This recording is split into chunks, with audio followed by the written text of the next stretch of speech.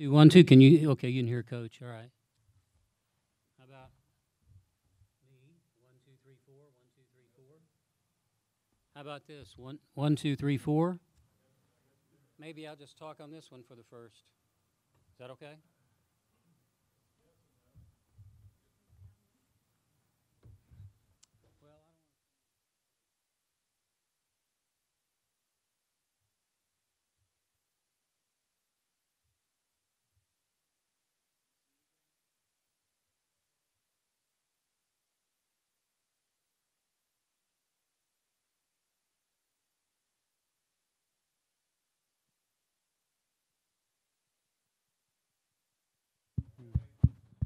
Okay, there we go.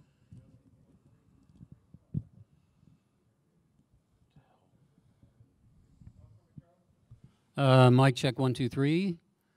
Media behind the curtain in the workroom. We should be beginning our interview session with NC State in about 3 minutes. If you want to wrap up and come over, if you're covering the Wolfpack, we will start roughly 3 minutes. You got this out? Say what? What?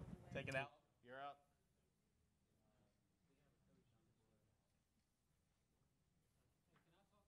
Yes, sir.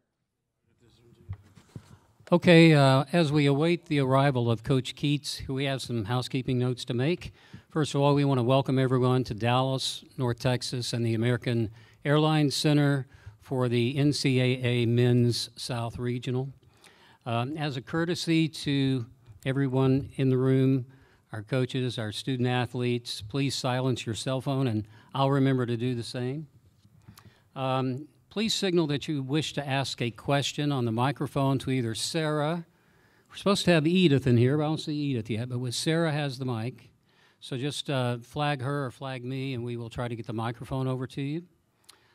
Please, as always, you've been through these tournaments a million times. Please provide your name and media affiliation each time you ask a question during the press conference.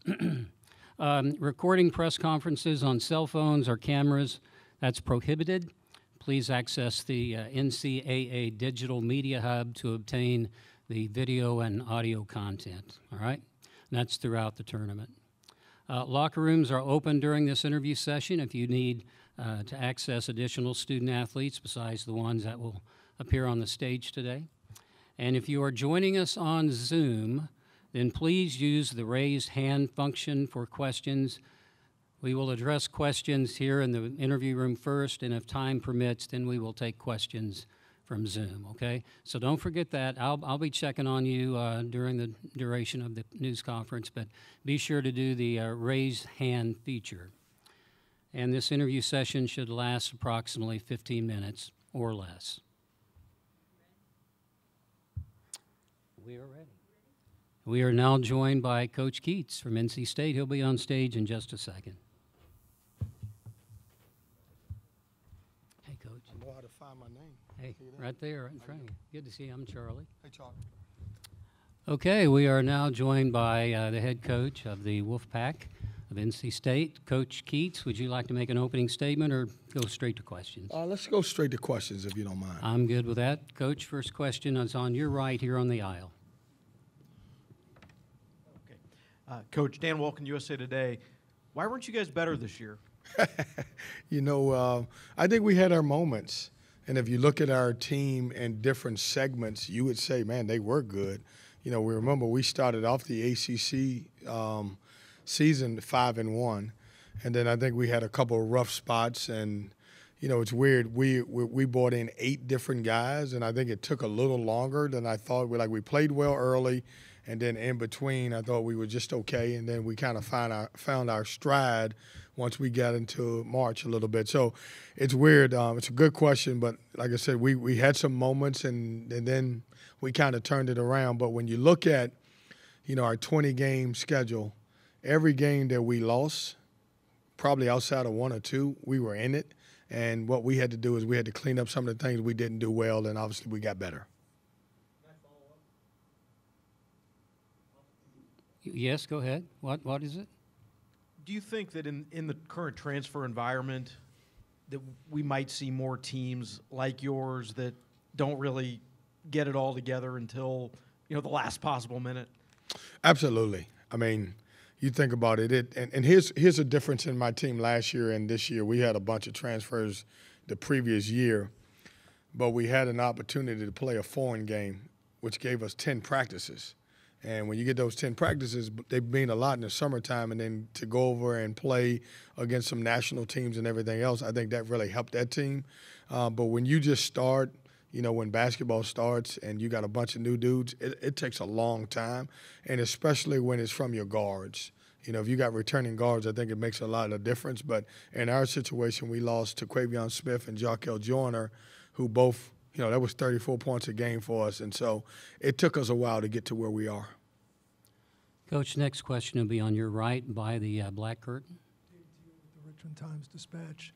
Kevin, you've got a center who looks like a left tackle, a point guard who is a lacrosse All-American, a forward who's fasting for Ramadan. Is this as unique a team as you've ever had, and how did it come together? See, DJ Burns would think he's a tight end. You can't say left tackle. That's not right. It makes for a great story, and it does. I mean, when you look at, teams that are in the Sweet 16, you always try to figure out how did they get here. Well, we got here because we're very unique. I want you to think about this. We've got a traditional, old-school, back-to-the-basket post guy who can score. Most teams don't have that. We're starting a point guard who is a legitimate point guard. Most teams have, kind of a combo guard as we've had in the past. And then we've got a lot of good pieces around it. And, we've got a 6'1" combo guard in DJ Horn who can really score the basketball. And so I think one of the things that's helped us out is because we're different, it's actually helped us. Like how often are you going to play against a post guy that's a lefty with a great touch that can really pass out the double team? And Michael O'Connor has become, a scorer. You look at him in the early games, you're like, man, he's just a passer, and his numbers don't support it. Give our assistant coaches a lot of credit. I think the development of some of these guys late in the year has really helped us become a good team and has gotten us to this point so far. Okay, here in the middle, left side. Hi, Coach. Scott Grodzki, CBS Milwaukee. You mentioned the importance of experience at guards. With Marquette, they have two who've been together for 3 years, and Cam Jones and Tyler Kolek. What kind of a challenge do they present? Man, those guys are really good. And I'm trying to figure out which one's better. And I know that's not fair to them, but they complement each other in different ways. And, both get to the left hand is really good and talented. And that's a major challenge for us because in order for us to have success, we've got to do a good job of controlling those guys. And they play extremely well. They play extremely well together. They're older. They understand they have played together. And that's something that you can't substitute. And so top of our scouting report is those two guys. But when I say that, Marquette is so much more than just the guard play. They've got good play all over the floor. Okay, on the front row, left side. Kyle Boone, CBS Sports. You guys lost 7 of your last 9 regular season games. I think it's fair to say probably on the hot seat entering kind of the postseason. You guys go on a crazy run, 5 wins, 5 days of the ACC tournament. What changed for you guys? What changed? It's weird, and like I told you, it's so many great storylines. 7 of our last 8? 7 of our last 9, and now we won 7 of 7. And the crazy thing about it is every game that we have won of our 7 was elimination game. If we lose any of those games in the ACC, we don't go to the NCAA tournament. And then your 2 teams that get to the Sweet 16, you lose them, you go home. What changed? We got smarter. We got the same players who are playing with a little bit more confidence. But when we went back, and I start with the ACC, and we went back and we looked at every team that we lost to, it didn't have a lot to do with them. It was more about what we didn't do, understanding scouting reports. We had segments in each game where I thought if we played well enough, we would have won the game, but breakdowns and everything else. And so what we talked about going into the ACC tournament and this tournament is let's limit our mistakes and let's stay locked in. And a lot of them was, transition defense, ball screen coverage, things that you could clean up. Things that, you don't want to have major league problems where you just can't play. We didn't have that problem because we were good enough to win games. We had problems that you could solve. And honestly, to their credit, we grew up in scouting reports and our film work became better and they understood what we needed to do, not to beat ourselves. Okay, again? Boo Corrigan asked after the ACC tournament kind of what he saw in this team, following this team. He described it as unwavering. How would you describe this team and their resolve down the stretch of the season? I haven't had time to really, reflect on what we've done, and because I'm so much in the moment of it. But I was sitting in the bed late last night after watching film, and I was like, man, we won 5 games in 5 days against 5 national champions. And, it was weird because we got stronger and better in each second half. And we looked like, one of the fresher teams. We looked like we'd had 2 or 3 days rest. This team just believes. The energy is high. We having fun. We talked about, going to both tournaments, the ACC and this tournament, and having a lot of fun. And we've been able to stay in the moment. And what I mean by that is we never look past the next opponent. And if we're fortunate enough to move on, we are. But, we talked about, being together, trusting. Our culture is what we call ART, A-R-T-T, accountability, relentless, toughness, and doing it together. And anytime that, in this stretch where we didn't feel like that we were providing our culture, we've talked about that. We've leaned on it. We've leaned in on it. And we've done a good job with it. So all of the heavy lifting has to go to those guys because they've helped made the switch, and we just pull the right strings. Yep. Okay, let's move on the right side of Coach here toward the front. Back to the topic of transfers. A year ago at this time, you guys were home. You obviously made a lot of transfer moves. How do you feel with the portal being open at this time of year while you're focusing on the game and also trying to deal with that, knowing you have a lot of roster turnover coming? I don't like it now. And I can't even say how I liked it last year because of the fact that we probably were recruiting. But I will say this. I do know that the portal has to open at some point. If I was a new coach taking a job somewhere else, I would love for the portal to be open right now. If I was at home, I would like for it to be open. I'm in the Sweet 16, so I hate that it's open. That being said, I think we have to get small windows. Maybe keep it open 2 or 3 days out of the week, and certain days may be closed. But I do think it's a little unfair for teams who have worked their butt off to get to a certain point, and they, for me, example, I got no choice. I love the recruiting part of it, but I've got to concentrate on Marquette. But any other time, I've got to get on the phone and try to figure out who can we replace, DJ Horn, DJ Burns, Casey Morcell, and I'm doing it right now. And so I don't like it at this moment. I don't want to sound like a hypocrite, but right now I don't like it. So I wish there is a way we can look at it and try to figure out, is there another option for that? A reminder to media on Zoom, if you have a question, please use the raise hand feature.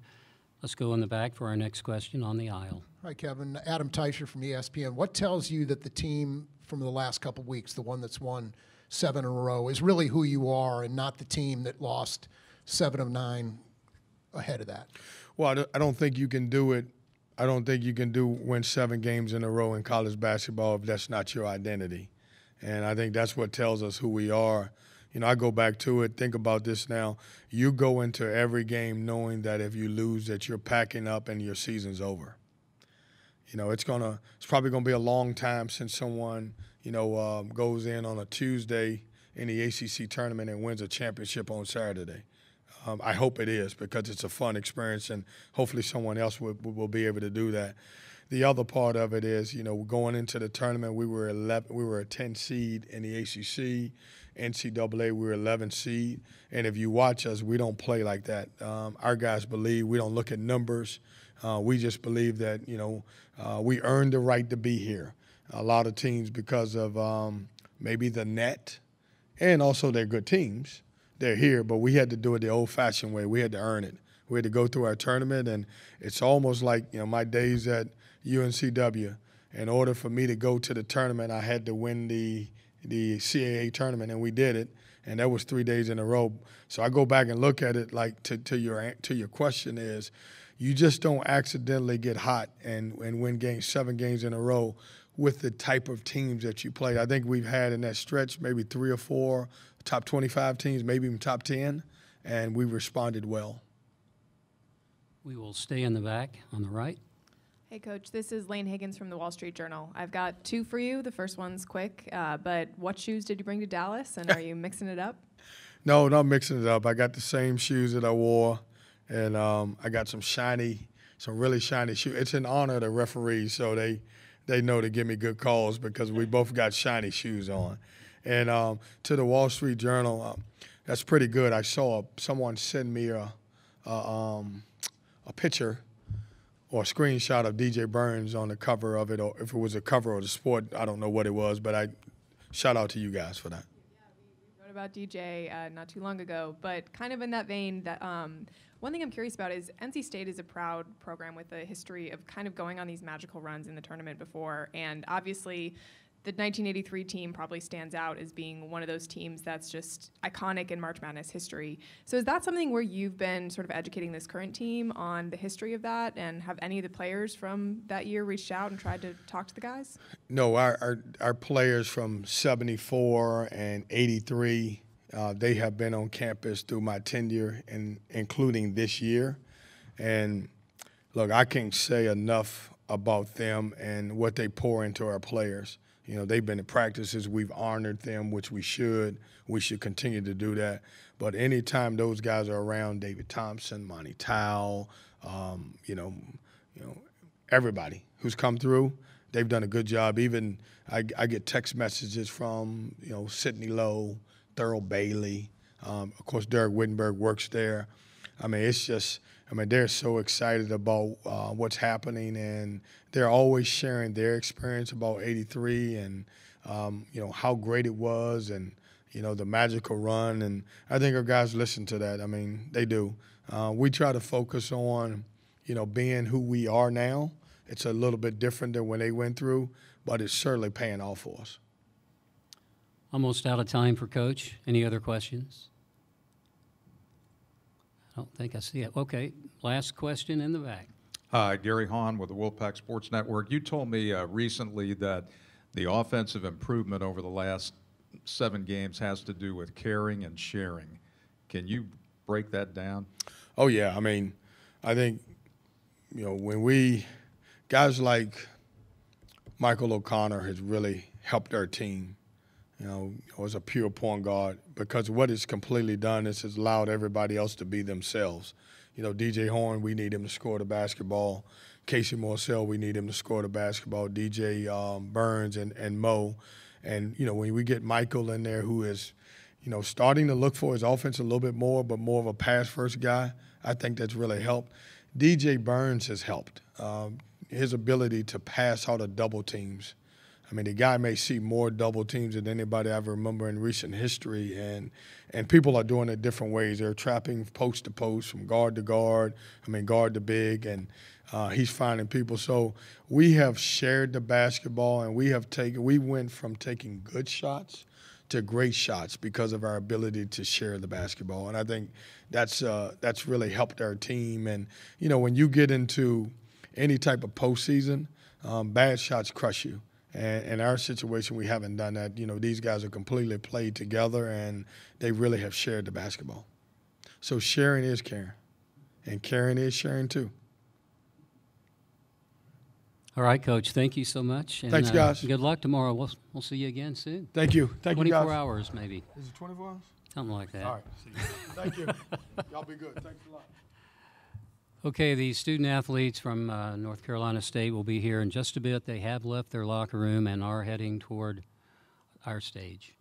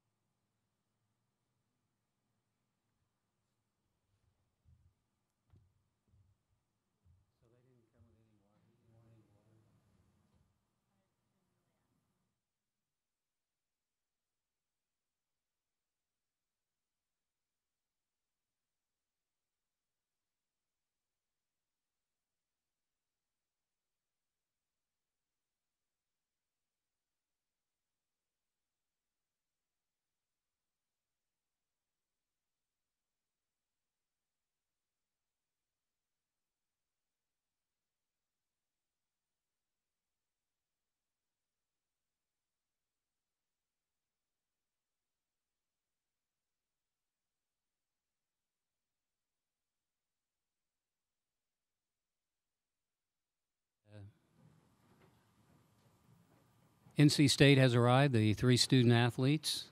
They'll be here in just a second.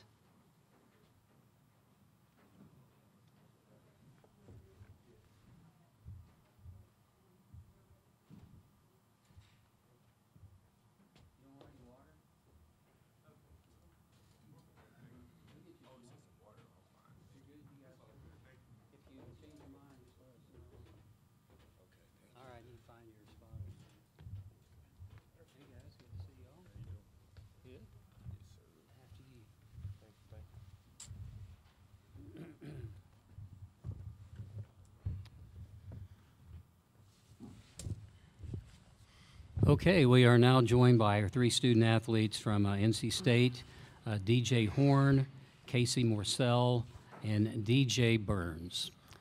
Questions for our 3 guys, please raise your hand. We'll bring the mic over, and this session will last for approximately 15 minutes. First question. Guys, I think we will have one on your left on the front row will be our first question.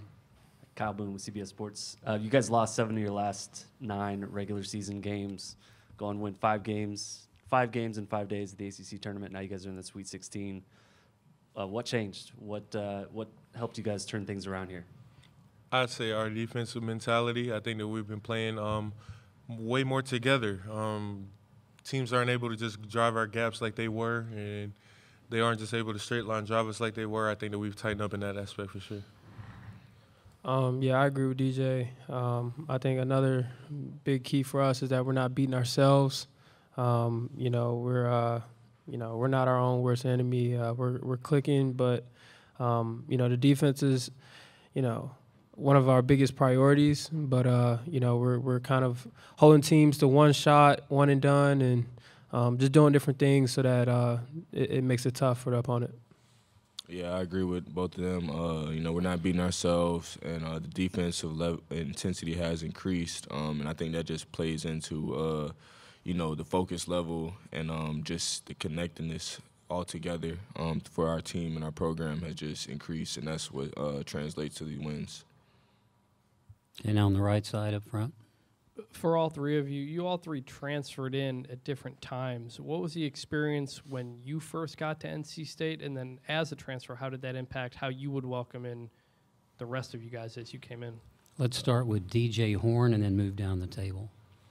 I was, being from Raleigh, I was a little familiar with NC State, but, never in the program. But so coming here, I knew some of the guys in the program, so it felt a little bit better coming in from day one. But now that I'm here, I would say it feels a lot different, especially with all the recent success we found and everything. So I would say it's been great. Casey? I would say coming in to State, this is my 3rd year here, and when I first got to State, our season was very unsuccessful. We only had 4 wins in the conference, and I feel like after that season, we've just gotten better and better. Last year, having a tournament appearance, finishing 6th in the league, and then this year, advancing this far. So the fact that we've gotten better and better since I've been there, or since I've been in Raleigh, it's been a great journey. It's been a roller coaster in terms of emotions, lots of ups and downs. But Raleigh is in a great position. Now that this is my last run. DJ? I'd say my experience when I first got here was a little different. I was playing behind Dusan, and it was my opportunity to be patient. When I first came here, I asked God to give me the opportunity to learn patience, and He put me right into it immediately when I came here. And I think that it's paid off now, but it was definitely a different experience from these guys coming in. Reminder to media on Zoom, if you have a question, please utilize the raise hand feature. Next question here on your left, toward the middle. Scott Grodsky, CBS Milwaukee, for DJ Burns. You guys have been outscoring opponents, I think, by 34 in the tournament so far, down in the paint. What kind of challenges do Oso Ighodaro and David Joplin present for you? They're 2 guys who have the ability to shoot as well. Well, I don't forget how to pronounce his name, so I'm not going to try to do that and say something crazy. But they both bring a presence, being as tall as they are and as long as they are. They're really good at doing the things that they do. Like rolling and dunking the ball. The floaters in the middle. They got a lot of good players and they got a lot of good pieces together. But they're bigs. They kind of bring them together. Okay, now here on the aisle. Lily Zale, Fox 6 Milwaukee. Kind of going off that question for any of you guys, when you're looking at film of Marquette and watching games, just what kind of challenges do they present? Casey, you want to take that?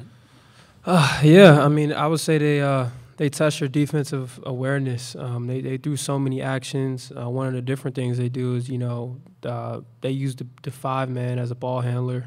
They set screens, they cut, and, they do different things on the perimeter with the 5-man. So I feel like everyone's going to be, at some point, is going to guard the perimeter. And, it's going to be a lot of different actions and rotations that we kind of got to be aware for that they do.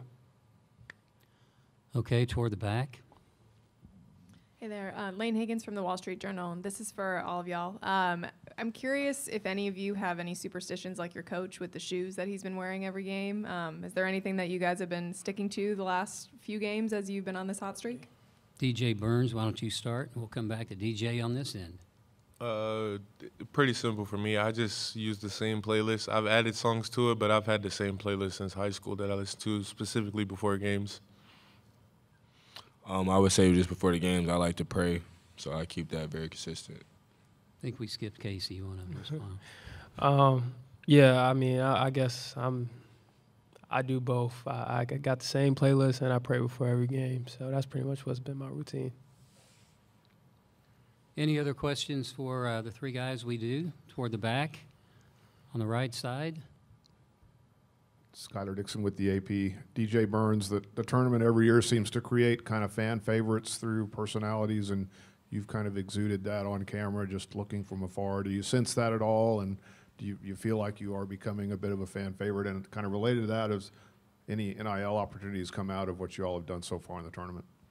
Yes, sir. I'm not going to speak on the NIL thing just because there's still some things that need to be, finalized before we speak out on it. But as far as the whole fan favorite thing, yeah, I've definitely noticed it. It's been kind of crazy, going from having almost zero media attention to a camera following you around all day is kind of been, it's been cool, but, I definitely noticed it.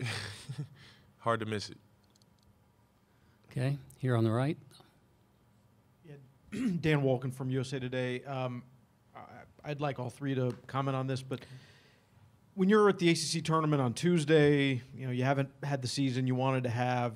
I mean, does it really enter your mind that you could go on a run like this, or are you just kind of looking at, one game, trying to stay alive? How do you mentally process that when you're, down to that literal last chance to do something? Let's start with DJ Horn and then go down the table. Yeah, I just feel like we came into that tournament with new life. We knew that it was a new season basically for us to go in there and make something happen. And just looking back over our whole season, we knew that we were a good team, and a lot of the teams that we had in our path to get to where we wanted to get to, we battled with a lot of those teams, so we knew that we could compete and win those games. Yeah, that's pretty much what it was. We went into this postseason with the approach that it's a new season. Even in our meeting before we went to DC, Keats wrote on the board 0-0. He was like, every team is 0-0, and that was the mindset and the approach that we went down to DC with. And every game was its own championship. Literally, we didn't really look ahead. We never. Look past anyone, even 3-4 games in. It was until it's done, then we'll sit there and enjoy it. And that's the same approach we've had in this tournament. And DJ. I'd say, yeah, I thought we could do it the whole time. I mean, if you look back at the teams that we played to get to that point, Louisville, we played them and took Syracuse to some close games. We had already beaten and went to overtime with Virginia, close games for the most part against Duke. So we knew we could do it. It was just a matter of, doing the things that were necessary to get the job done. And then I think that we just kind of taken that momentum and kept it rolling. Any other questions? Okay, we're approaching the end of this session. We'll go on the right toward the back. Casey, following up on that, how do you think that mentality that you've had to carry since then helps now that the stakes are quite a bit bigger? I mean, yeah, I would say just don't change. I feel like we've been in so many positions. We've been tested so many times throughout this run that, it's been easy for guys to kind of fold and, go or fall into the pressure. And it hasn't happened. And, we just, whatever teams or whatever happens, or even on the outside, we just got to kind of keep that same connection for the rest of this tournament. Okay, the last question will go in the back in front of the TV camera. Gary Hahn with the Wolfpack Sports Network. Can each of you break down the incredible chemistry that's developed on this team over the last 7 games? You said all three? And explain it. Yes, sir. Okay, DJ Burns, we'll let you lead off.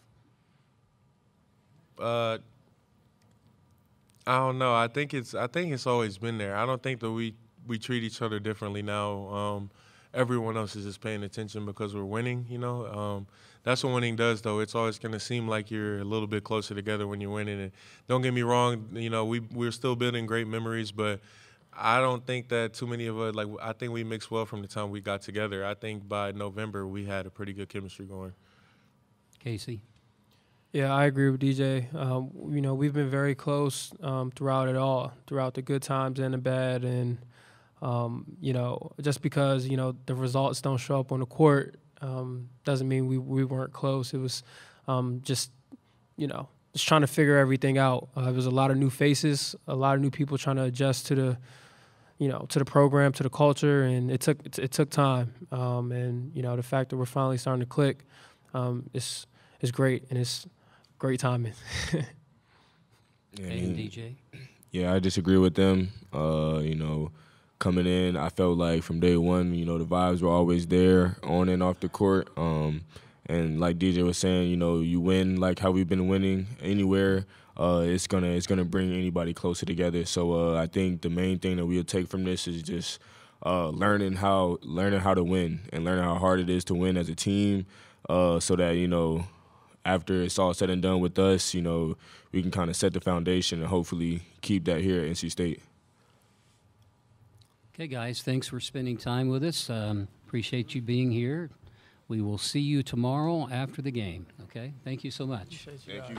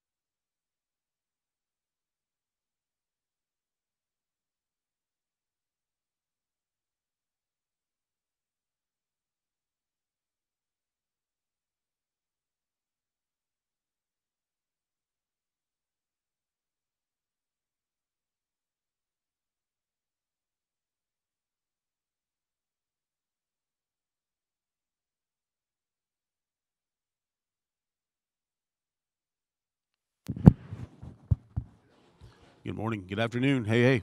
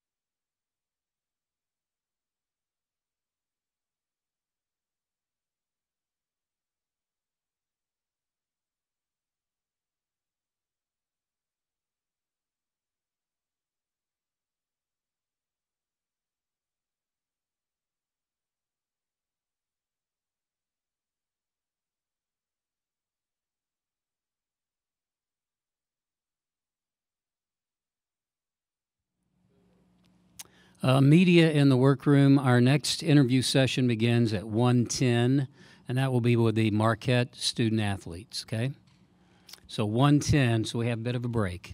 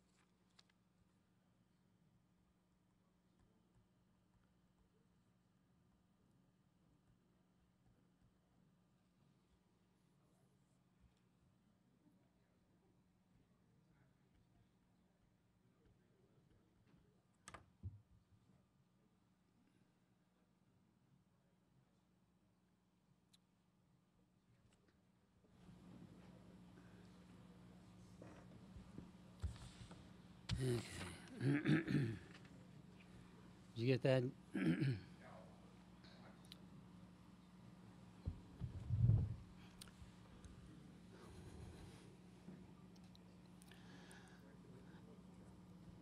Media in the workroom, we're about 5 minutes away, give or take, for the start of our Marquette news conference with the student athletes first. So if you cover the Golden Eagles, they will be here shortly.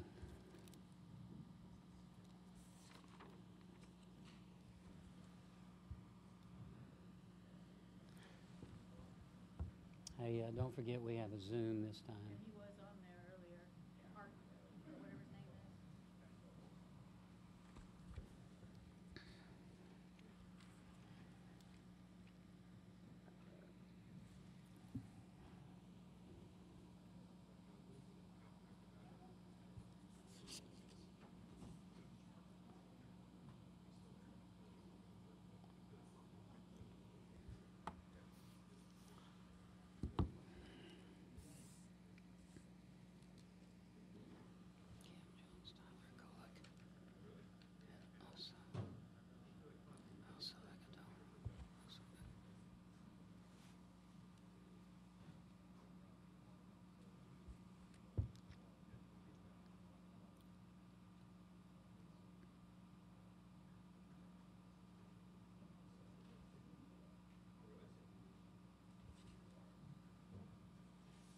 Hey, Wendell. How we doing, man? Good to see you.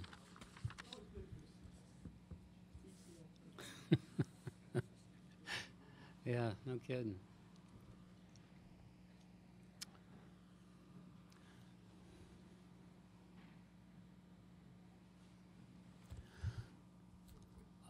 Also, a reminder to everyone that the locker room will be open during this half-hour session that Coach and the student athletes are here. So if you need access to any other Marquette student athletes, locker room will be open. Remember that recording press conferences on cell phones or cameras is prohibited.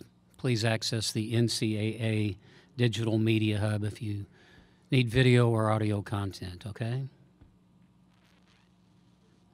If you are joining us on Zoom, then please use the raise hand feature to signal that you do have a question.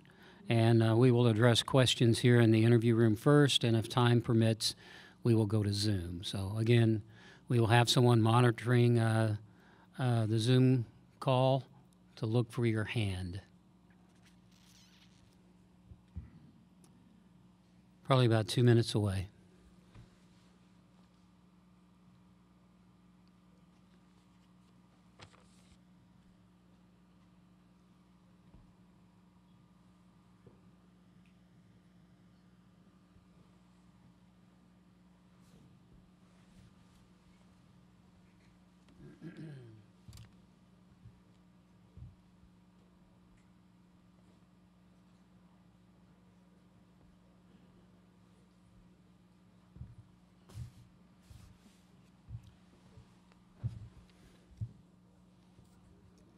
Another reminder, we have floating microphones in the room, so please signal that you have a question. We have Sarah on one side, Edith on the other, and please state name and affiliation when you ask that question.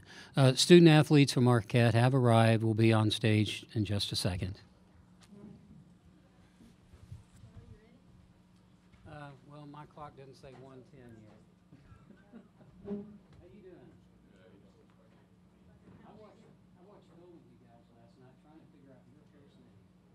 My full first name? Well, Oso? Yeah, Oso. But they never would call you by your name. I'm like, did somebody say his first name? Finally, on about video 3, you guys were all over the place in your first names, but they wouldn't call me.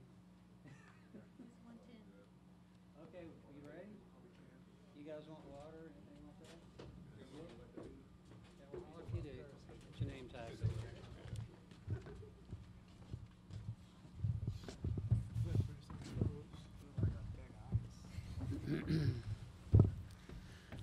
Okay, we are ready to begin our interview session, 15 minutes in length. with Marquette, the three student athletes, as you can tell from the stage cards, Cam Jones, Tyler Kolick, and Oso Ighodaro. Questions for any of our three students? And the microphone on the first one will go on the right here on the aisle. Ben Steele, Milwaukee Journal Sentinel. Cam, this is for you. Shaka, he has that next play philosophy that he preaches. You guys have dealt with so many nagging injuries this year. Have you seen that next play philosophy play out for yourself and for the teammates as well this season? Well, what up, Ben, first of all? It kind of just, take the excuses out of it. It takes what it takes, hurt or not. If you hurt and you playing, we still need you to do your job, to the furthest extent that you can. And, we all out here trying to win. So it's a common goal. So if you got nagging injuries and you're going to play through it, we need you to play through it. We all out here trying to do one thing, for sure. Okay, up front here on the left. Wendell Barnhouse from Learfield Sports Communications. I want to ask a question for Oso and then follow up with one for Tyler. Can you explain how Coach Smart has kind of utilized you as sort of a secondary ball handler, distributor? You're second on the team in assists. And sort of for you personally, how does that work out on the floor? Yeah, Coach lets me handle the ball a lot, create action for other guys. We have a lot of good scorers on this team. So when I can facilitate and get them shots, it's good for our team. So Coach gives me the freedom to do that. Tyler, what does it do for the team to have, obviously you're leading the nation in assists, but to have another guy like him to be kind of a secondary distributor? Yeah, it just gives teams a different look. So it's not, me coming off the ball screen or Cam coming off the ball screen every time.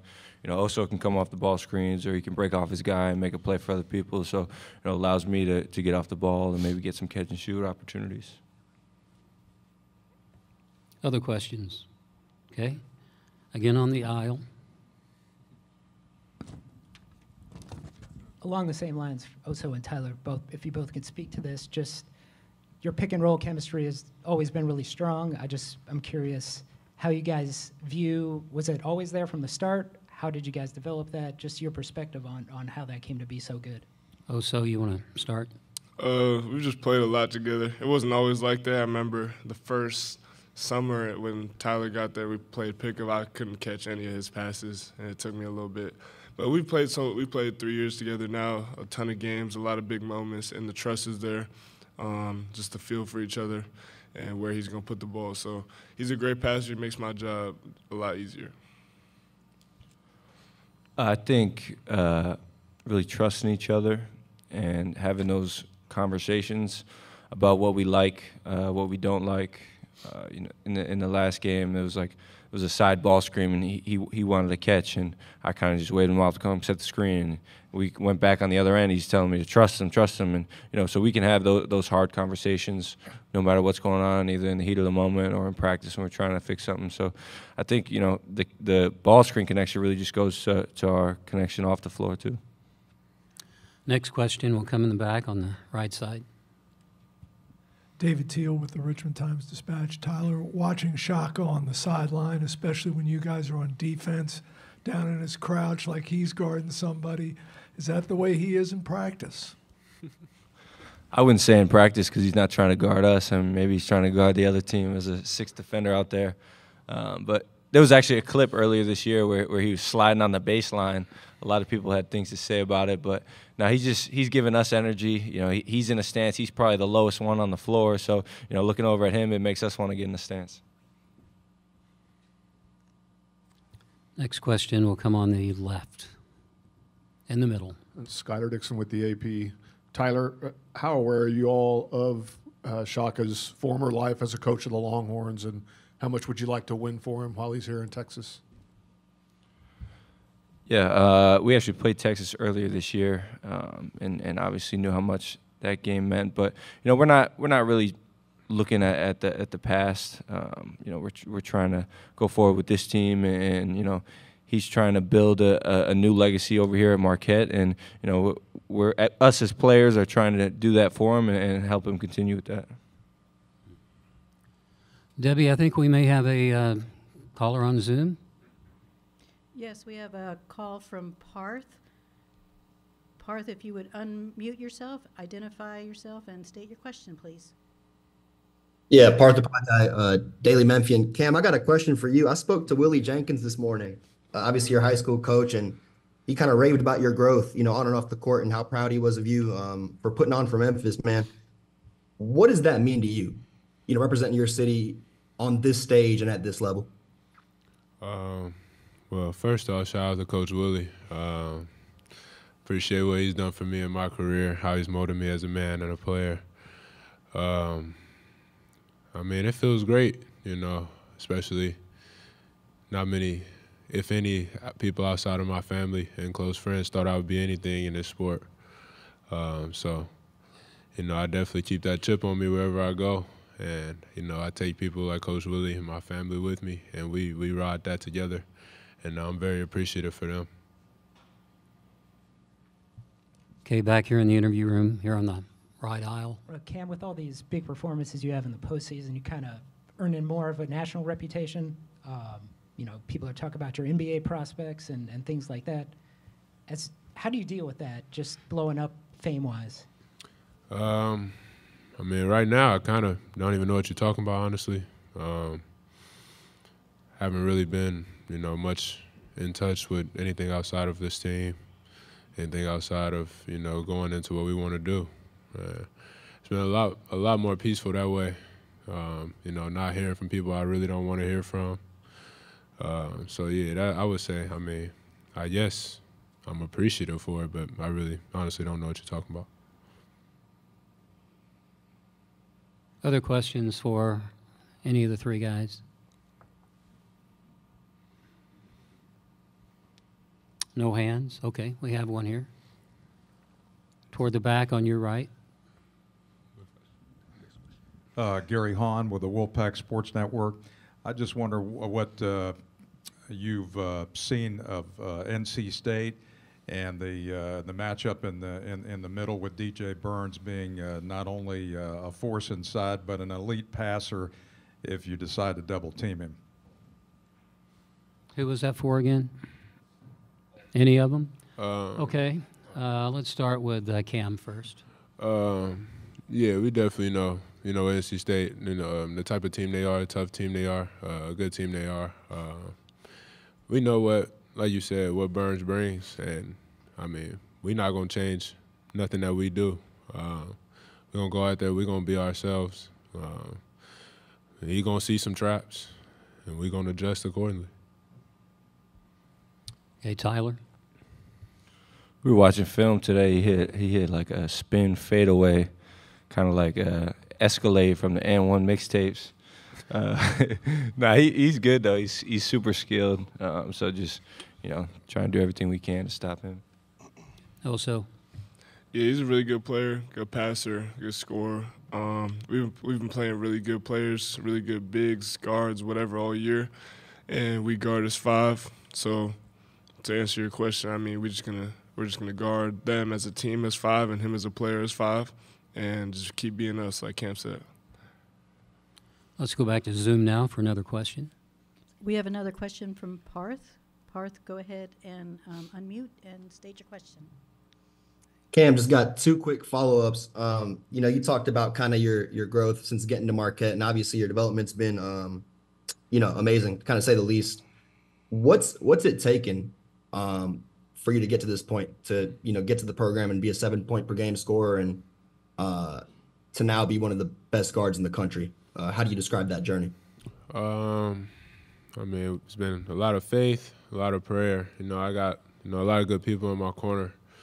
Starting with Coach Smart. I trust every word he says to me, and he knows what he's talking about. He knows me as a person. So I would just say, man, it's been a real blessing to see how a lot of this played out, and very excited to see the future and how these great people like Oso and T and my teammates in my corner. Okay, the right side of the room. This is for Cam and Oso, Kyle Boone, CBS Sports. Tyler missed 6 games with the oblique injury. Came back, hasn't missed a beat since that absence. obviously seen an impact what he can do in the box score. For you guys, how do you describe his presence beyond the box score? You know he's going to put up the scoring, the assists. When he's on the floor, it feels like this team is a little different. Yeah, for sure. Tyler carries himself with a great demeanor, serious demeanor, just wants to win. Very, very fierce competitor. You know, he's sharpened my competitive edge, for sure, just being around him the last few years. He's definitely a great voice for us. When he was out, he was a great voice for us, talking to me, telling me what he sees on the bench, watching games, you know, telling me to be aggressive, take over the game, whatnot, whatever the case may be. Yeah, he's been a great voice for the freshmen. And, you know, having his belief and knowing that they was gonna have to step up. He's been a great voice for us. And the coach told him that, you know, like, we needed you just as much off the court when you've been out as we do and want you on the court, for sure. Also? Yeah, I think he brings an edge when he's on the court, and I think the ball definitely moves a lot better. Not just his assist, but when he gets the ball, and it's a domino for the rest of the play. I think when he was out, me and Cam had the ball a lot, and it was a lot more one-on-one, a lot of ISO. And we won some games like that, but I don't know if that was sustainable. And we're definitely a much better team with him on the floor.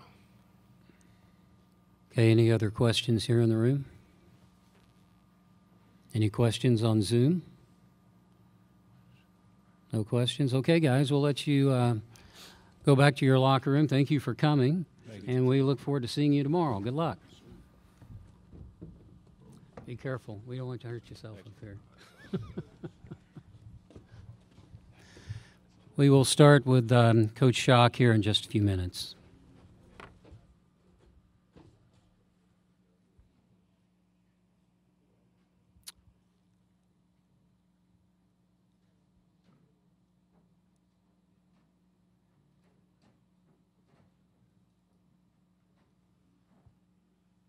He'll have one on this guy, too.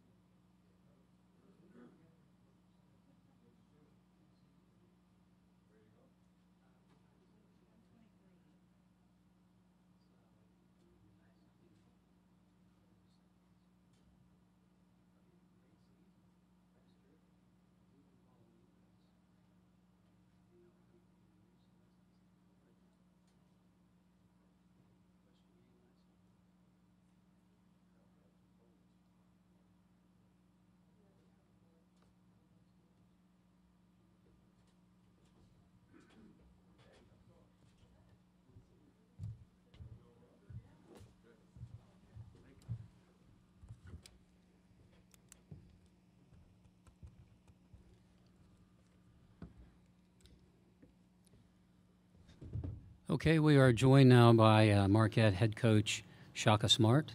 Coach, would you like to make an opening statement or go straight to questions? We're excited to be here in Dallas. It's been a heck of a journey to this point. Our guys are doing a great job being locked in on the moment. Obviously, NC State presents a lot of challenges. They're playing terrific basketball. I've known Kevin Keats for a long, long time. Ton of respect for him. So it'll be an exciting opportunity for us tomorrow evening. Okay, thank you, Coach Smart. First question for you will be on the aisle here on your left. Shaka, Wendell Barnhouse from Learfield Communications. Could you explain a little bit how you've used Iguodaro as sort of a secondary guy? I guess I read a couple of years ago you reached out to the Nuggets to, I guess, see how they use Jokic or whatever. And also, kind of a second part, having somebody like him, the second leading assist guy, with the leading assist guy in the nation, what does that do for your offense? It does so much. He's a very unique player. He's unlike anyone I've ever coached. And I don't think there's really anyone else in college basketball that has the skill set that he has. There's so many great big guys around the country, so many guys that do different things. Obviously, DJ Burns is an example. But also, he's really like a point guard out there at 6'10", passes the ball extremely well. He enjoys passing. Sometimes we've got to twist his arm to shoot a little bit more. What we try to do is get the ball in his hands and create a lot of actions off of that, including pick and rolls for him. He's a really unique guy in that on back-to-back possessions, he could set a pick and roll, run to the rim, and dunk a ball where he catches it at 12 feet. And then the next possession, he can handle the ball in a pick and roll, and he could come off and either score or create for his teammates, which is just, you don't see that a lot. So he's been really, really good, and just grateful to have him and Tyler together. Definitely set a tone of unselfishness and creating for others. Okay, here in the aisle in the middle. Shaka, Ben Steele, Milwaukee Journal-Sentinel. There were times when it might have seemed like the universe was conspiring against your team with all the nagging injuries and everything. You seem to have a very pragmatic, deal with that as it comes approach, kind of like your next play philosophy. Just where does that disposition come from for you? Try to learn from the Stoics. We just control what we can control, There's certain things that happen in basketball. It's very, very easy as a player or a coach to feel like, how is this happening to us? How is this happening to me? But the reality is, if you watch enough basketball, you're around it enough, things happen. Injuries happen. Bad bounces happen. Banked in shots from well beyond the three happen. And sometimes they happen in your favor, too. So we've asked our guys to control what we can control. Certainly it's my responsibility as a coach to set a good example in that way. We will stay on Coach's right. Hey, Coach, Adam Rosso with Spectrum News, Texas. Obviously, Chase is back in his old stomping grounds. What has he meant to this team for the first part, and what do you remember about getting in touch with him when you were back at UT? We got two Texas guys on our team, Chase Ross and Cam Brown, who they got a lot of pride in this state, which is, something that I always admire about people when they feel, pride about where they're from. Chase has been terrific. He, last year as a freshman, did better than I think even he expected. And this year as a sophomore, he's continued to improve, even though he's gone through a variety of different injuries. He separated his shoulder about halfway through the season. He's had ankle injuries, different bumps and bruises, but he is tough. He's, as I describe him, as much as anybody on our team or more, he's a real dude. He's the one guy on our team. If I coached a guy at a VCU named Mo Ali Cox that plays for the Indianapolis Colts. If a football team was looking for a guy, Chase could be that too. But we love him on the basketball court. When we first got in touch with him, Cody Hatt from our staff did a phenomenal job reaching out to him. The thing about this state, recruiting this state, there are so many great players, and there's usually about a dozen or so that get the most attention in any given high school class, but then there's another, maybe 2 dozen that have the chance to be terrific and a lot of times turn into as good or even better players. So Chase kind of fell into that second tier at the time, which was part of why we were able to recruit him. And he's been an unbelievable program guy, and I think he's got a chance to be a terrific player. Coach is right in the middle. Kai Boone, CBS Sports. Coach, you talked a little bit about luck being in your favor or sometimes playing against you. Colette gets injured at the end of the regular season, able to come back, but it did feel like kind of a not this again. you make it to the Sweet 16 now for the first time since 2011. Is there a sense of relief for you personally making it back to the Sweet 16? Not really. I mean, I've been asked that question a lot. Try not to really dwell too much on the past because, you know, then all of a sudden you do something really, really fun and exciting and your overwhelming emotions relief. So, you know, to me, it's more gratitude, excitement, joy, appreciation for our guys, for all the things that we've been through together. And most importantly, we're sitting up here today, you know, playing tomorrow night with the chance to advance. So obviously that's where our focus is. In the back by the curtain. Shaka, David Teal with the Richmond Times-Dispatch. Hi, David. What's up, man? Without dwelling on the past, you were on this stage in San Antonio in 2011. How have you evolved and changed, and what have you learned over that time? First of all, it's good to see you. And you're a very good writer, so appreciate you. How have I changed? Gotten older. My hair's changed.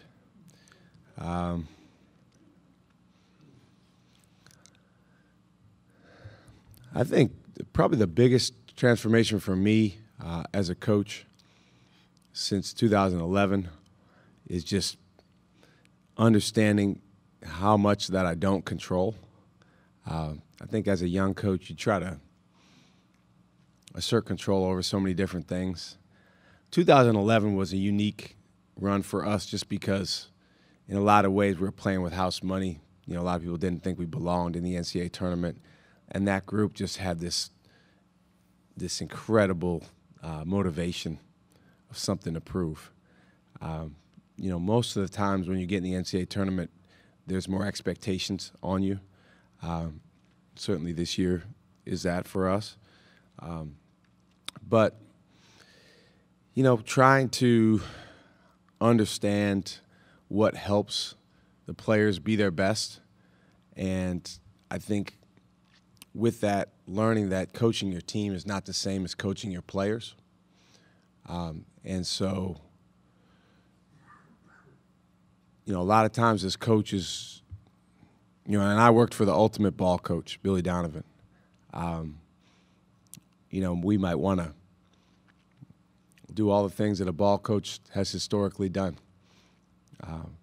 But one thing that he did an awesome job was a psychological disposition and helping guys with that on an individual basis. So that's probably an area where I've changed too. Swing to the extreme left now. Shaka, Stephen Hawkins with the AP. Since you've gone to your home state of Wisconsin to coach, it's second time in 3 years you've been back in Texas for an NCAA tournament. What's it like coming back? And I know you played the game here earlier this season, but coming back to Texas, what's it like for you? And is there something about it, especially being on this kind of stage where you wanted to be with the Longhorns? It's great. I mean, it's an awesome place. Dallas is a neat place. I got to go walk down to the JFK Memorial today. I'm a big history guy. I mean, to be honest with you, when the season started, I always do this. I look up the NCAA tournament sites. And so today, we could be in 5 places. We could be in Detroit, Boston, LA, Dallas, or we could be in Milwaukee because the season's over. And I would have taken any of those first 4.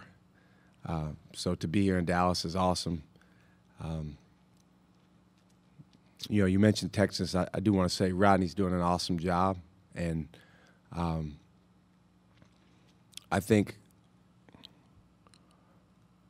when they went to the Elite Eight last year, that was really, really special to watch and to share that with, you know, other folks that had been part of that program was really, really cool. So it's great to be here and excited about the game tomorrow.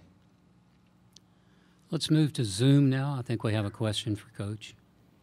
Yes, we have a question from Parth. Parth, please unmute yourself and state your name, affiliation, and then ask your question.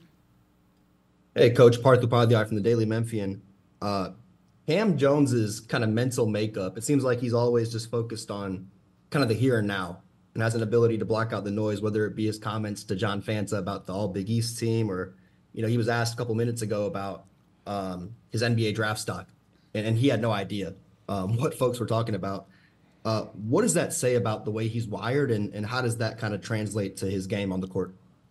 Yeah, I'm going to have to get on Ben Steele about that rat poison that he tried to throw out there. I think Cam's really grown. When guys come in, they have certain experiences that they've had in their childhood, in their high school career, in their AAU career. But to a large extent, they really have no idea what goes into being successful at this level. And I'm really thankful for his receptivity, really all of our guys, but you asked about Cam, his receptivity to what it takes. And, his competitive maturity has really grown to a large extent. He still has a ways to go, but I think particularly the last several weeks, the last 6, 7, 8 weeks, we've seen just an increased focus in him. He's not messing around. He's here for a reason. He's here for a purpose. But at the same time, when it's time to have fun, he's definitely the life of the party. He's a guy dancing in the locker room with his teammates after games. So really, really grateful to have him. Closing questions now for Coach Smart. Next question on left in the middle on the aisle. Yeah, Shaka, Tim Kalishaw, Dallas Morning News. I know your focus is Marquette right now, but with the 1, 2, and 3 seeds from the Big East all moving on, does it feel like maybe a 4, 5, or 6 somewhere should have been in the tournament? Well, I think so. I think that the selection process has gotten so dense with information that, sometimes the information and the data supersedes common sense. Now, I've never been on a selection committee. Got a ton of respect for those guys. Those guys, including us in 2011, changed my life. So, different committee now, but the last thing I would do was bash them. I do think that when you have a team like Seton Hall that has beaten an all-time special team like UConn and other good teams like us, you got to really, really take a hard look at them even beyond the numbers. I think UConn lost 3 games this year. So let's see, Kansas at Creighton, Kansas on the road, and then Seton Hall. So it's like one of these things is like the other. So, to me, yes, I think a team like Seton Hall was deserving. And then it was just unfortunately an imperfect storm or a perfect storm in the wrong way for our league. We had one historically bad team that hurt everybody's numbers. We had one historically good team. And then a lot of those teams that were kind of in the middle beat up on each other. And so that kind of landed us where we are. But not surprised at all that we have 3 teams in the Sweet 16 because put our team aside for a second, I think UConn and Creighton are elite teams. All right, Coach, thank you. We're out of time. Thank you for coming, and good luck tomorrow. We'll see you then. Thank you. Good to see you, Coach.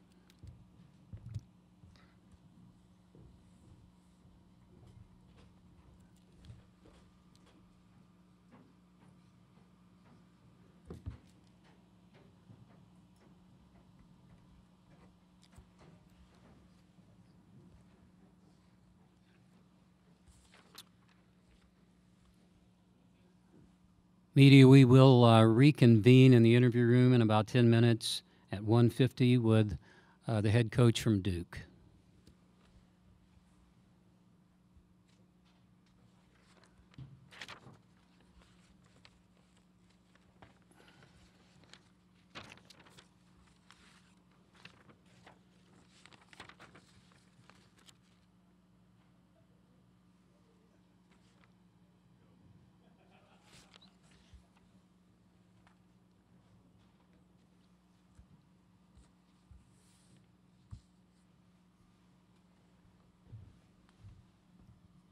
What's that? Huh?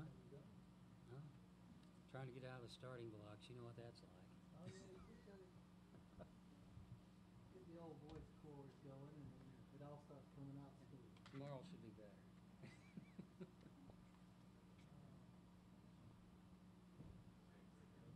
I do like his name. I like that.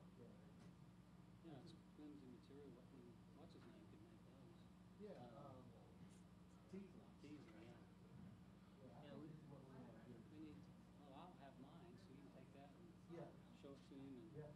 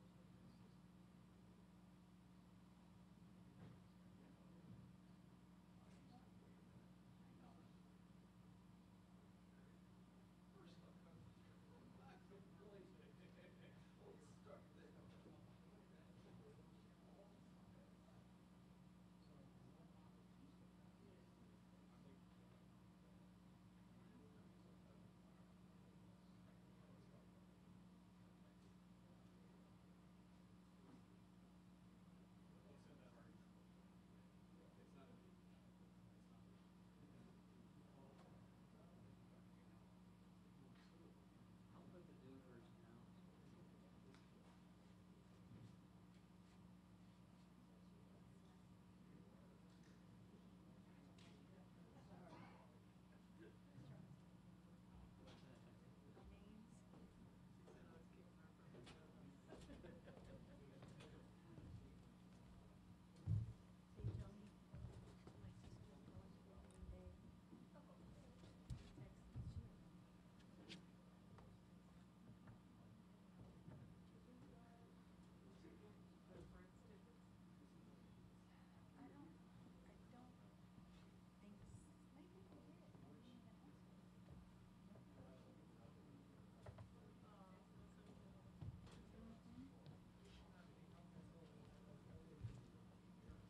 Oh, you already put the other ones down on the chair?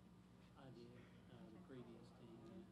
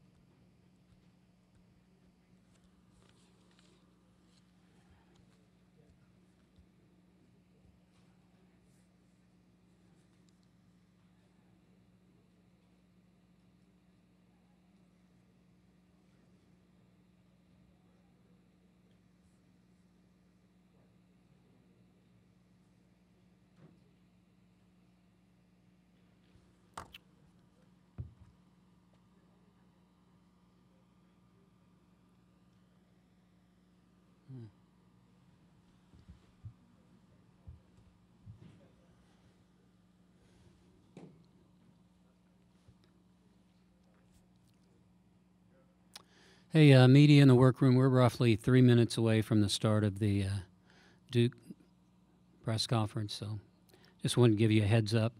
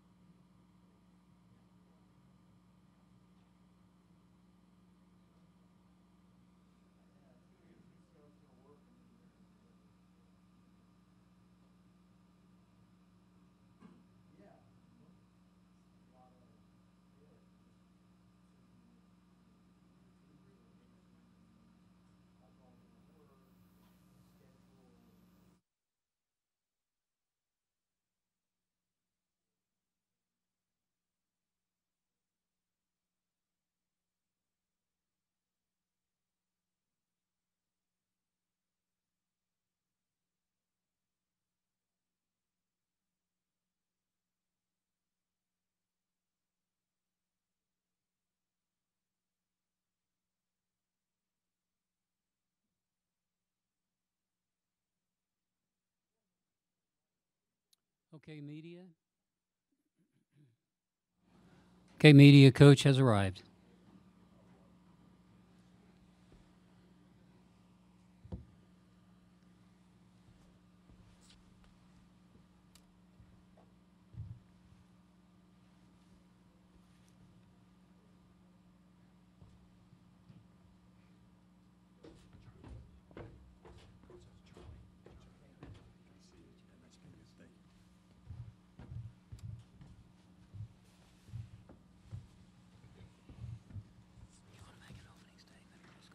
We can go to questions.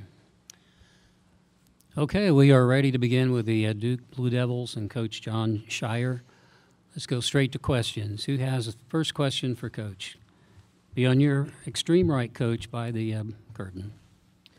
Hey, John. Steve Wiseman, Raleigh News and Observer. We saw Jalen out there practicing everything early. Can you just kind of tell us how his week has gone and what you thought about the way he's recovered from that really scary fall? Yeah, that was really really scary in the moment. And fortunately, Jalen got back the next morning. You always wonder the next day how they feel, and with a fall like that. And Jalen's been great. He's felt really good. We didn't do much as a team on Monday anyway, so it gave him a chance to get back. But he's been full go ever since, and he'll be ready for tomorrow night. Okay, in the back, again by the curtain. John David Teal with the Richmond Times-Dispatch. You mentioned last week in Brooklyn that Jared is different and built for moments like this. What led you to that conclusion, and how did you identify those traits? Well, Jared, I think I would hope you can see it in the recruiting process when you're evaluating a player. But you really get to know who they are when they get to campus. And look, everybody on the team, you want to play, right? Like every player, you want to earn minutes and play as much as you can. You want to start. And I learned very quickly with Jared, we have in our practice, the white team is the first group and the blue is the second group. And anytime I put him in a blue jersey, he'd be talking smack. He'd be, making sure I think the blue group won every time he went to blue.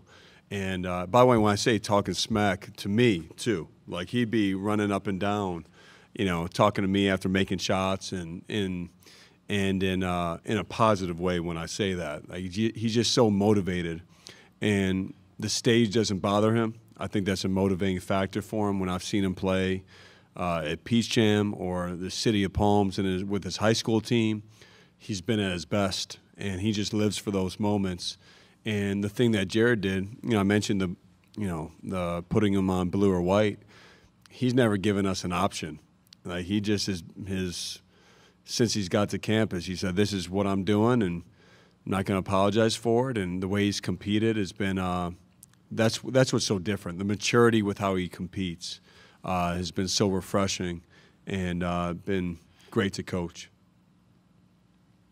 A reminder to media on Zoom, if you have a question, please raise your hand. Next question for Coach Shire here on your right. Connor O'Neill with Devils Illustrated. John, at the regular season finale in the game in D.C., you were disappointed with your team's defensive intensity and effort. After last week's two games, I think both teams held on 20 points under their season average. What turned the page and what allowed the defense to click again last week?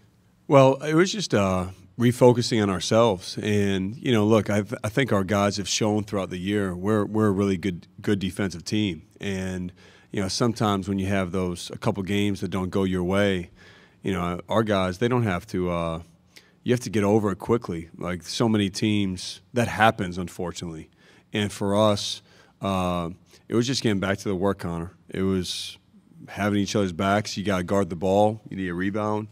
And I thought the consistency of just having five guys on the floor moving together was the difference. And sometimes, at least for us, you get into February and then March, and the practice time you have is focused so much on other opponents. And for us, this last week and a half has been a lot on us, and that's been really important. Okay, again on the right, up front. Joseph Duarte, Houston Chronicle. John, when you look at Houston's defense, what just jumps out at you in terms of how they play and the personnel that they have to do what they do? Well, I think anytime you look at a really good defensive team, but for Houston, look, they probably, if not the best defense in the country, they're right there. And you have to talk about their effort. Their effort is terrific. They have they make multiple efforts protecting the basket, defending in pick and roll, defending throughout the shot clock. They have really good one-on-one defenders. Obviously that's the best way you can break a defense down is by getting by. They make it hard on you to get by. And then when you do get by, there's going to be somebody else that's always there waiting to help. And so if you try to play disconnected or not together, they're going to make you look bad. And it's a great challenge. They have different ways they can defend. They've not just done it one way. I think since they've had some injuries and some things like that, they've also they've had a smaller group out there at times, and they still do an amazing job. So, but I think the challenge comes down to not allowing them to stand you up. You know, obviously they're very physical. They play with great force on that end.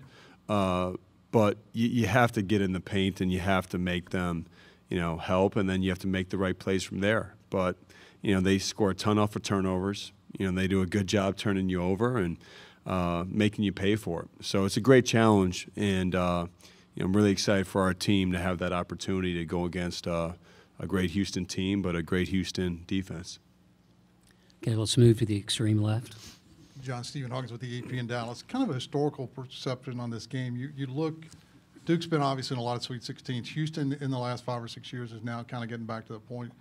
What do you see now in this Houston team that's so much different than what it was for so long when they couldn't do it? Well, they didn't do anything after Foster-Lamajama. You know, I can't comment on Houston, you know, the last how many ever years or so, what has or hasn't been good. But, you know, I've focused on them, who they've been this season. And obviously this group has been together not just this year, it's been a few years in the making, right? And I think you just have to point to their culture. You know, they just have a winning culture. You're playing a team that expects to win. Coach Sampson, the job that he's done, his staff, the program, they've developed that edge and that belief. That's something that I've known no other way since I've been a player at Duke. You know, that's no different since I've been an assistant coach here, the head coach. We expect to win. And so both programs, you have a winning culture. You expect that. And it makes for, I think, what can be a really high-level game. And but with them, that's what I point to. I point to their culture, their belief in each other, their toughness. I've been impressed with when they haven't been at their best this year, you know, just watching them on film, they still find a way to be right there in the game. And that's the making of not just a great team, but a great program. In the back now. Brent Zorneman, Houston Chronicle. John, being back in this state, do you have a favorite memory of the time you spent in Edinburgh? Time I spent where? Edinburgh. Edinburgh.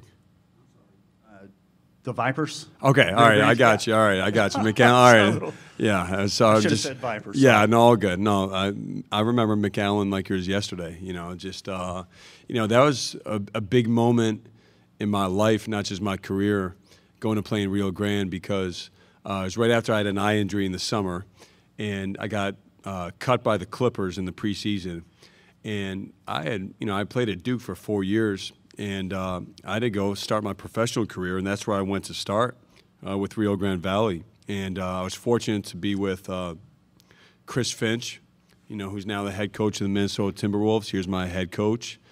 Play with, you know, some really good guys at the time. You know, Gerald McNeil, Matt Janning. I can go down the list. We had a good team. You know, we played in the championship of the G League that year against Iowa. I think it was, with Nick Nurse, you know, and his team. And so for me, it was just you're taught a different way of playing. You know, we sent 4 guys to the offensive boards, shot a lot of threes, and then obviously the town of, you know, McAllen and being down there. Just they love basketball. You know, it found my love again for the game, and that was such a meaningful experience for me to get back to playing. And so to be back here is obviously in Texas. We've had some great memories at Duke here, but I'll never forget those moments playing the G League there. It was the D League then. Now it's the G League. So yeah. Okay, here on the aisle. Dan Wolken, USA Today. John, you know, last year you guys were a young team that got knocked out by an old team. When you reflected back on that, was that just sort of one result in your mind, or were there things about that you take forward to say, hey, this is how we got to build Duke basketball in this era where maybe older teams are getting the upper hand in a lot of these tournament games? Yeah, sure. It's 100% every experience that I've had as a head coach, any step of the way through Duke. Obviously, the last few years have been different with the landscape, but every experience has led to action. you have to take action from it. And for us, core group from that team is back. Obviously, we added in 4 freshmen as well. But those experiences harden you. They make you tougher as long as you don't make excuses and you're really honest with what happened in the moment. And the honest truth was they were tougher than us that day. Tennessee was. And obviously there's other games where maybe we didn't execute as well, or you always learn something from those moments. But the tournament, it's one and done time is precious, And so for us, that's been a reminder for us along the way. I've used it with our guys, and it's part of the development and the growth of this team. And look, I don't think we're not old by any stretch of the imagination, but we are. We have guys who have experienced the tournament before, which I think matters. Tyrese, Jeremy, Mark, and Flip. Those guys. Well, Mark didn't play in the game you're talking about, but for us, having the experience of playing in the tournament, in addition to some of our freshmen who it's their first time, I think is very valuable. But for me, for our program, every moment is motivation for me. Every moment is motivation for us with what we're looking to do as we move forward as well. Any other questions now for Coach? I don't think I see any hands. Coach, we'll let you go and get ready for tomorrow. All right. Thank you. Good luck. Thanks. We will see you then. Thank you.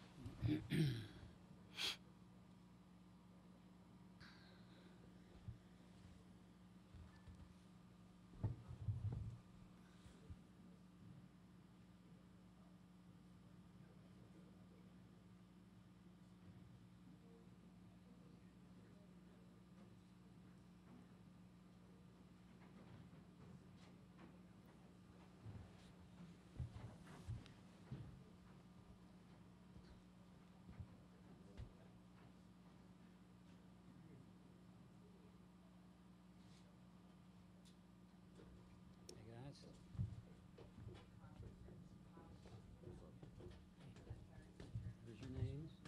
You guys don't want any water or anything? You good? Okay. Holler if you do.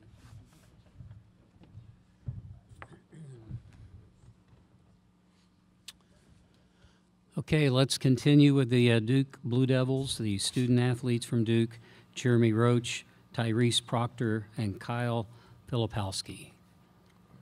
First question for any of the three guys.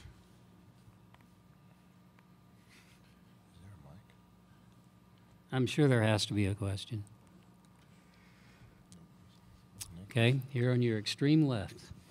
Stephen Hawkins with the AP, and I'll just start with Jeremy. Just talk about when you look at this Houston team that's, they in the last few years have kind of been here, done that. Talk about what you see in this group this year and facing them and trying to get past them. Oh, yeah, they're a tough group. Obviously, they have the best defense in the country. Obviously, with a top 10, top 20 offense, too. So we know it's going to be a battle. I think we just for our mindset, we just got to come out and kind of impose our will the first 4 minutes. I think that's the biggest thing. Physicality is, if we master physicality, I think everything will take care of itself. So. Okay, here on the right side now by the curtain. Joseph Duarte, Houston Chronicle, for any of the three. When you look at them defensively, do they remind you of anybody that maybe you've played, and how difficult does it become when they don't allow you to get, those looks that you may normally get? Tyrese, why don't you answer that?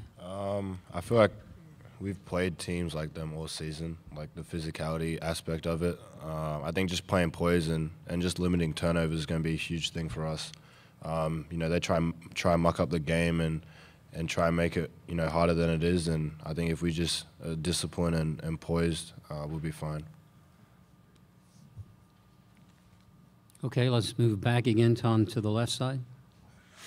I'll just ask Kyle and Jeremy this one. Just talk about how you guys have responded from the regular season finale and then the ACC tournament, just kind of in this couple weeks and just kind of getting back on track. And what's been the difference? Kyle, you go first.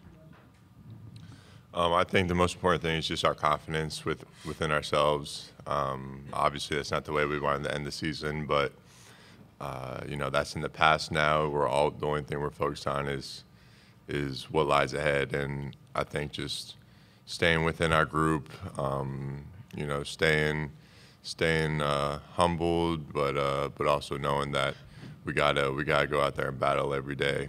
But doing it together is the most important thing.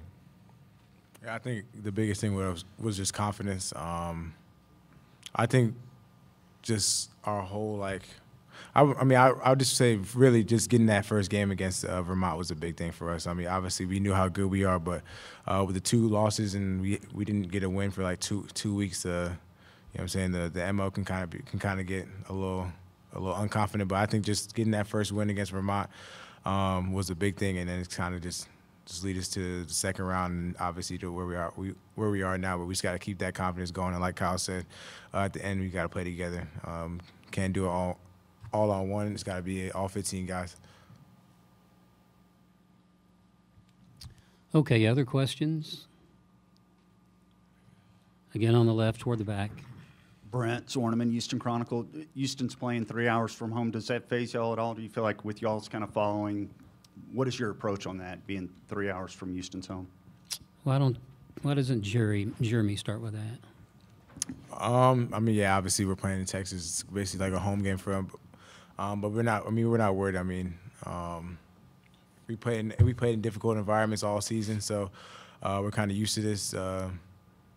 But like I said, just if the 15 guys in the locker room believe and the coaching staff believe in us, then we don't have to worry about whether it's home crowd or wherever we're playing now. I mean, we know it's going to be a good crowd. It's going to be a special crowd, so we're ready for that environment. Okay, we have a question now on the right in the middle. Kate Rogerson, WTVD in Durham. Jeremy, you're the only starter who has played on this stage in the Sweet 16. There's a few of you who still remain from the 2022 team. What have you told the younger guys, as in Flip and Tyrese, just about playing in the Sweet 16? We made it out the first round. Obviously, it's a big thing. I think that's the hardest round. But now you got to kind of just ride the momentum into the second round. I think that's the biggest thing. But obviously, it gets harder as the tournament goes on. The stakes are even higher now. So I think just really it's kind of the same mentality. It's taking it one game at a time. Don't think who we could play on Sunday. We got to win Friday to get to Sunday. So. Okay. Toward the back, by the curtain. Matt Giles, Blue Devil Country. Guys, the bench is really important now with you got 3 guys out for the season. So the 4 bench players that you do have, Ryan and Sean and TJ and Jalen, can y'all just talk about their importance and, the history of Duke having players come off the bench in big-time games in the NCAA tournament, kind of what their development this year and how they've grown? Is this for all 3 guys? Sure. Okay, Kyle, I'll let you go first. Obviously this is a team game, and we need everyone that we can get for this time of year. I mean, everyone has a specific role to this team, and I think we do a really good job because how selfless we are as people, of just carrying those roles out, and that's really what's gotten us this far. So just keeping that up and knowing that each one of us is just as important as the other is a really big thing. I think they've been great for us. Sort of coach talks about coming in waves, and we obviously have our job as starters to start the game strong and sort of set the tone, and then they have a job to come in and just keep attacking and keep bringing those different waves. So I think, obviously at first it's a learning curve, and because everyone coming out of high school is, the top recruits and stuff like that. But I feel like we're at a point where everyone knows their role and everyone knows what to do when they're on the court. Just bringing energy. Yeah, I think that's the biggest thing. Everybody's learning their roles. Obviously, Boog does what he does, comes in and bring defense, and him and Sean come in and bring energy, and TJ, he's coming in to shoot. So, I mean, everybody's kind of finding their roles and just deciding, or really just getting comfortable with their roles and not trying to do too much outside themselves, just doing what the team asks them to do, and I think that's the biggest thing. So, you never know when it's going to be your night. I mean, that's why the bench has done a great job to staying ready, because obviously you've heard stories about Grayson Allen championship game, getting his moment. So I think just staying ready is a big thing, and I think they've been doing that all season. Okay, now let's swing to the left toward the back. Jeremy, how have you seen Coach put his stamp on this program in a short amount of time, in 2 seasons?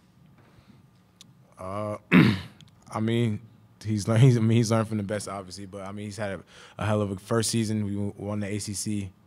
People doubted us early on in the season, but I think for him it's just really just kind of keeping the group together, especially last year. I think that was a big thing. Everybody thought that we had a crazy up and down season in the beginning of the year, but then we ended up running off 15 straight and winning the ACC, and then obviously ultimately falling to Tennessee in round of 32. But I think he's done a great job. Obviously, coming into this coaching job is not easy, especially at Duke. So I think he's done a hell of a job, and I mean we still got more work to do this year, but he's done a great job this year too. Okay, anybody else? See no hands, guys? Thank you. You're free to go. Good luck tomorrow. Thanks for coming. Good to see you guys. I'll see you tomorrow. Good luck.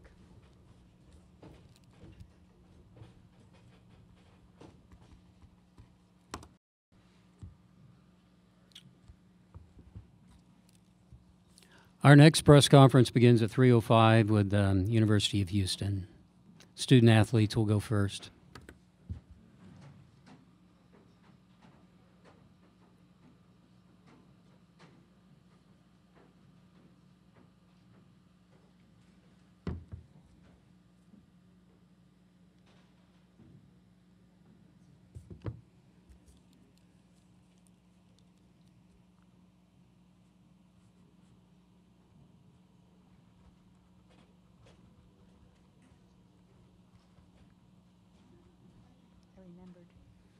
What?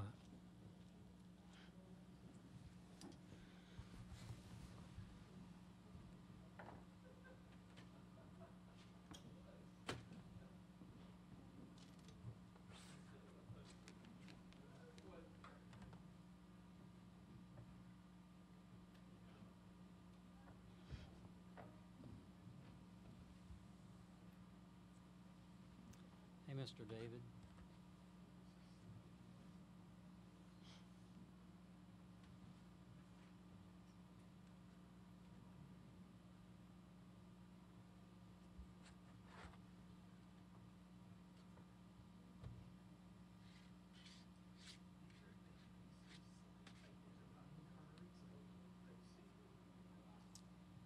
You like them, did you say? Scotty liked them too. Well, I get the impression he liked it, and I said, well, I'll have mine. We can have our sign dude look at it.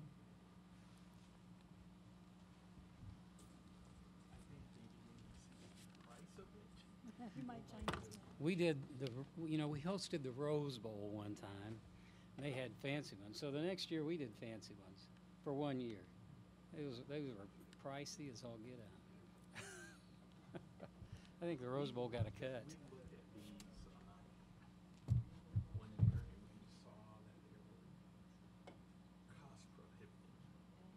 We also have done that digital backdrop. You know, you can put the team's logos on. That cost a fortune too. We did it one year for a semifinal. The digital background? We have those at baseball, but we don't have those. Yeah. The Rangers let us use theirs. Oh yeah. Yeah, Hammond has it. They are very nice. Very. Here for the women's Final Four last year. Yeah. And you know how they changed them out? Yeah. They had, that's when I first saw it. You know, Don Staley was up there and they had South Carolina. I think we do that now. No, I think we just had just one because that would require extra effort. Hey, David. Is it me or does it stay back?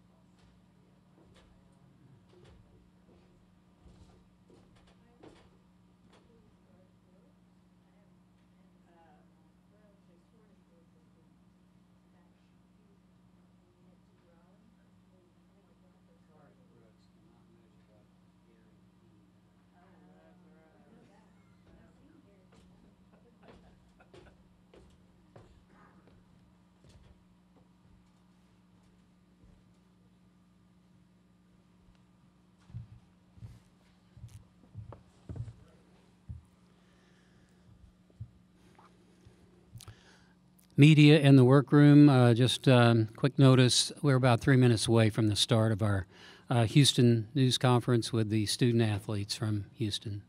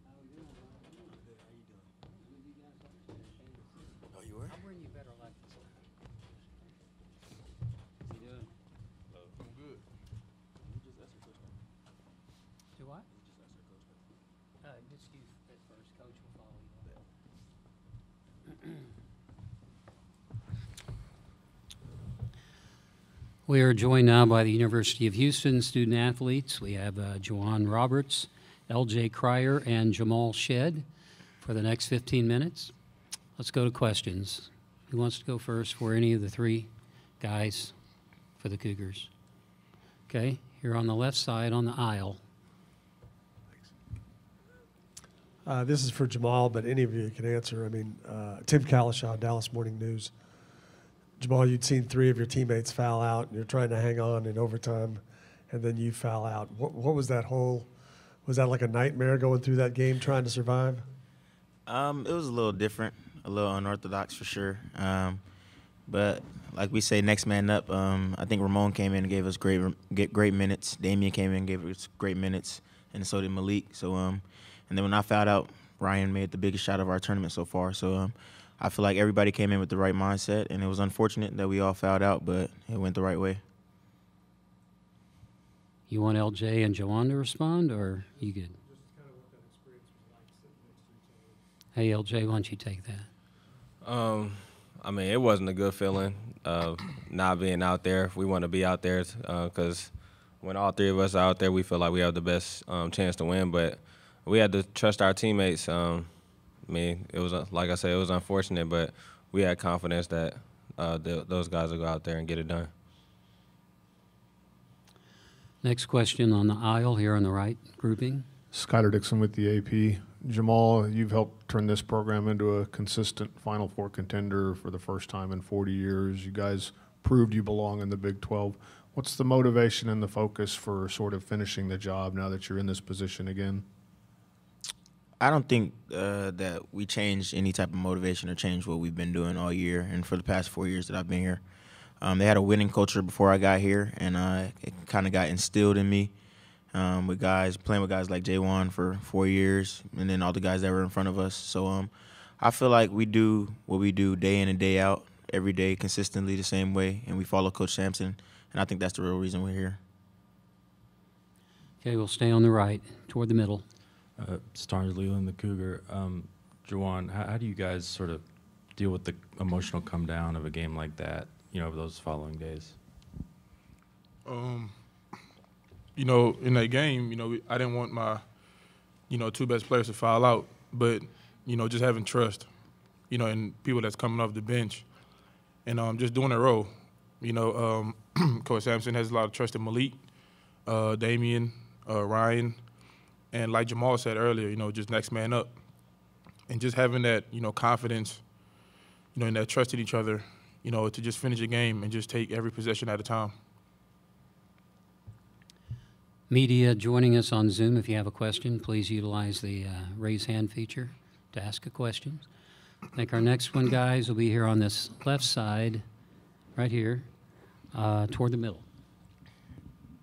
Ishmael Johnson, Dave Campbell's. Jamal, you're from, Manor, growing town, but still small enough when you were growing up to kind of know everybody, kind of knows everybody. Mm-hmm. You also led them to a state final appearance as well, or state tournament appearance. What's the support been like from a community like that so close-knit? You grew up with a lot of the football guys who are doing things in college now. What's the support been like for back home? It's been awesome. Everybody that I know from there has been supporting me every step of the way. And when you're from a little town like that, you go back a lot. Like I've had my camps there. I go back a lot, go watch football games, basketball games when I can, and just go see my coaches when I can. But when you come from a small city like that, the support is unreal. Okay, here on the aisle. LJ, you came from a program that has expectations of being where this one is right now. What's this ride been like from you, kind of from start to finish, and what's it like to be here now when you probably expected that when you made the move? Coming in, it was hard, definitely because both of it's two different cultures, but I felt like the move was worth it, and I'm just blessed to be in the position I am today with these guys, and I'm excited to see how far we can take this thing. Okay, back on the left again. LJ, if I'm not mistaken, your high school career got cut short because of COVID, correct? With the state championship? Nah, we lost right before the COVID That's hit right. me, So but- we'll my bad. But regardless, that Morton Ranch team was good, and having it cut short like that, what has that been like to kind of now make up for that? Playing for a team that, of course, your last school as well, but also now playing for a team with championship expectations, and I don't know, how much does that ring in your mind of knowing how close you can get, but not necessarily getting there? High school never rings in my mind anymore, honestly, but I try to live in the moment, and this is the moment we're having now, and this is a special team, and we could do some special things. So, I just try to come in with the right mindset every single day and just approach things the right way, and I feel like when you do that, you're going to have success. So, yeah. I think we have a question on Zoom. Is that right, Debbie? Yes, we have a question from Greg.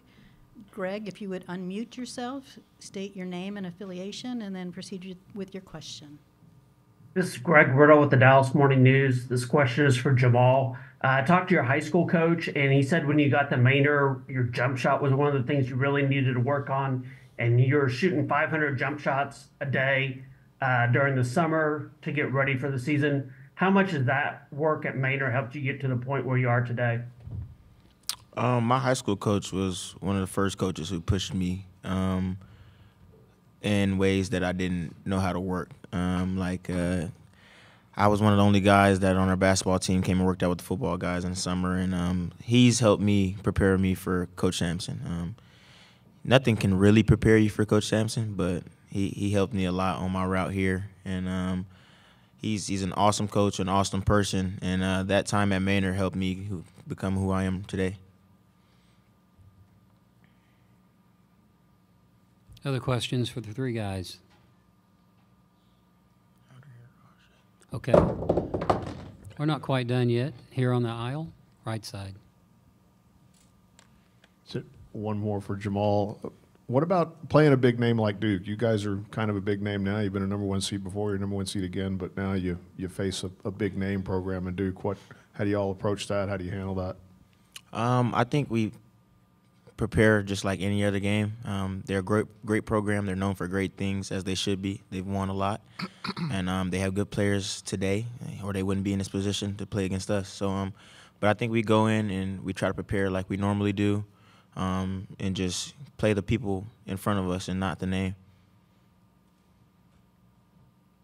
Okay, is that it, or any other questions? I don't see any hands. Okay, guys, we'll let you go back to the locker room. Thank you for coming. Thank you. And good luck tomorrow. See you then. Take care, man. Coach Sampson will join us at 3:20 approximately. So about 6 minutes from now.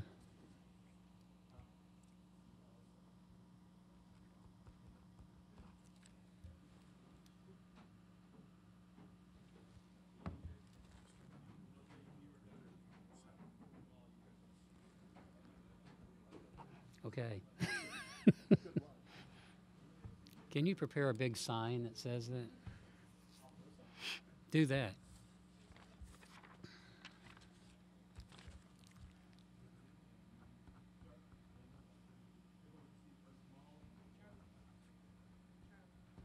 Yes, yes, yes. No, because we're 6 minutes out.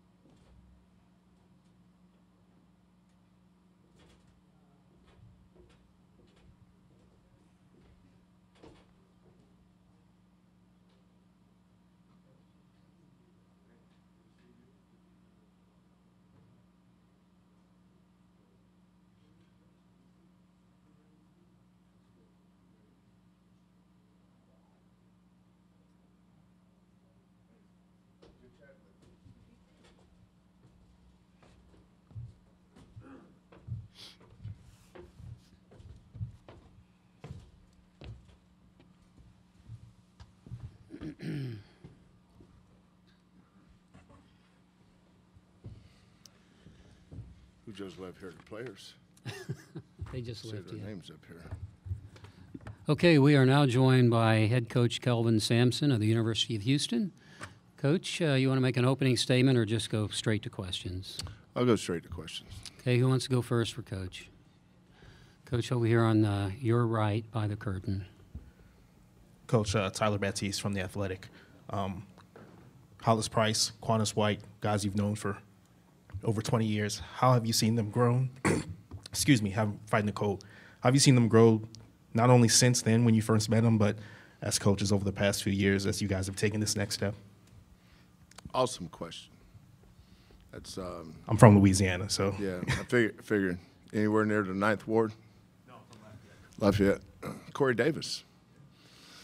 A lot of Louisiana guys. When I started recruiting, Hollis is 148 pounds, so he's grown a lot. I was hoping you'd find a humor in that. But he was 6 foot, 148 pounds, 4-year starter, never missed a practice, best practice player I've ever had, bar none. Quantus and Hollis were high school classmates. Chris, I remember them beating Chris Duhan's high school team in the state finals their senior year. Hollis signed with us, and Quantus signed with Midland Junior College. And then we recruited Quantus out of Midland. But Hollis was a man at 14. His maturity level was unusual for an 18-year-old. He was never a kid. He was just a man. He was raised by his mom and dad. I'm sorry, he was raised by his grandfather and grandmother. So he lived in the 9th Ward. You know, he had really, really tough. Same with Quantus. He was a 9th Ward kid. But they're both just great human beings.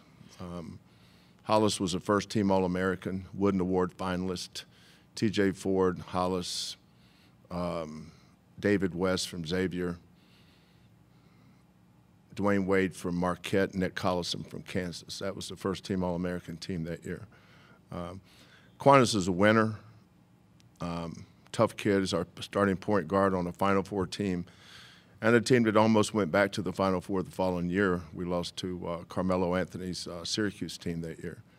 And now they're fathers and husbands, and their families are awesome. I know their kids. I guess I'm kind of like their old great uncle or something. But their wives, their families, I'm just really proud of them, and they've both developed into extremely good coaches and teachers. I'm just really proud of those two guys. Okay, Coach, let's go on the aisle here on the left side now. Yeah, Tim Kalishaw, Dallas Morning News. Kelvin, this will be less awesome of a question. What went through your mind when I think Garcia hit the 3 to send the game to overtime as you're sort of running out of players? And then following that, what do you think that winning a game like that does for your team?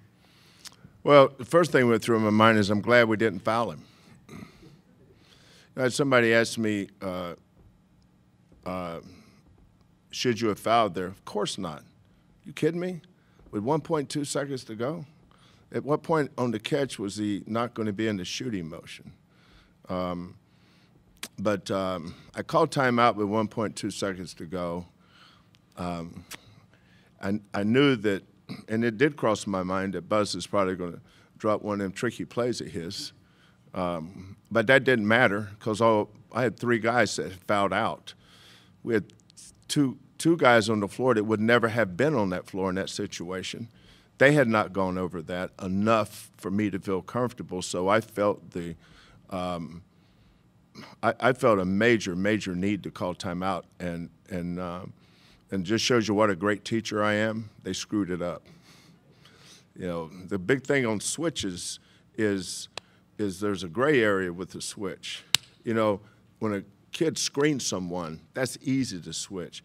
but when he runs like he's going to switch and then keeps going, that's when the communication can get tricky. And one of the last things we said is whether they make contact or not, switch. Now, the no contact and go rule is called ghost. They will ghost that.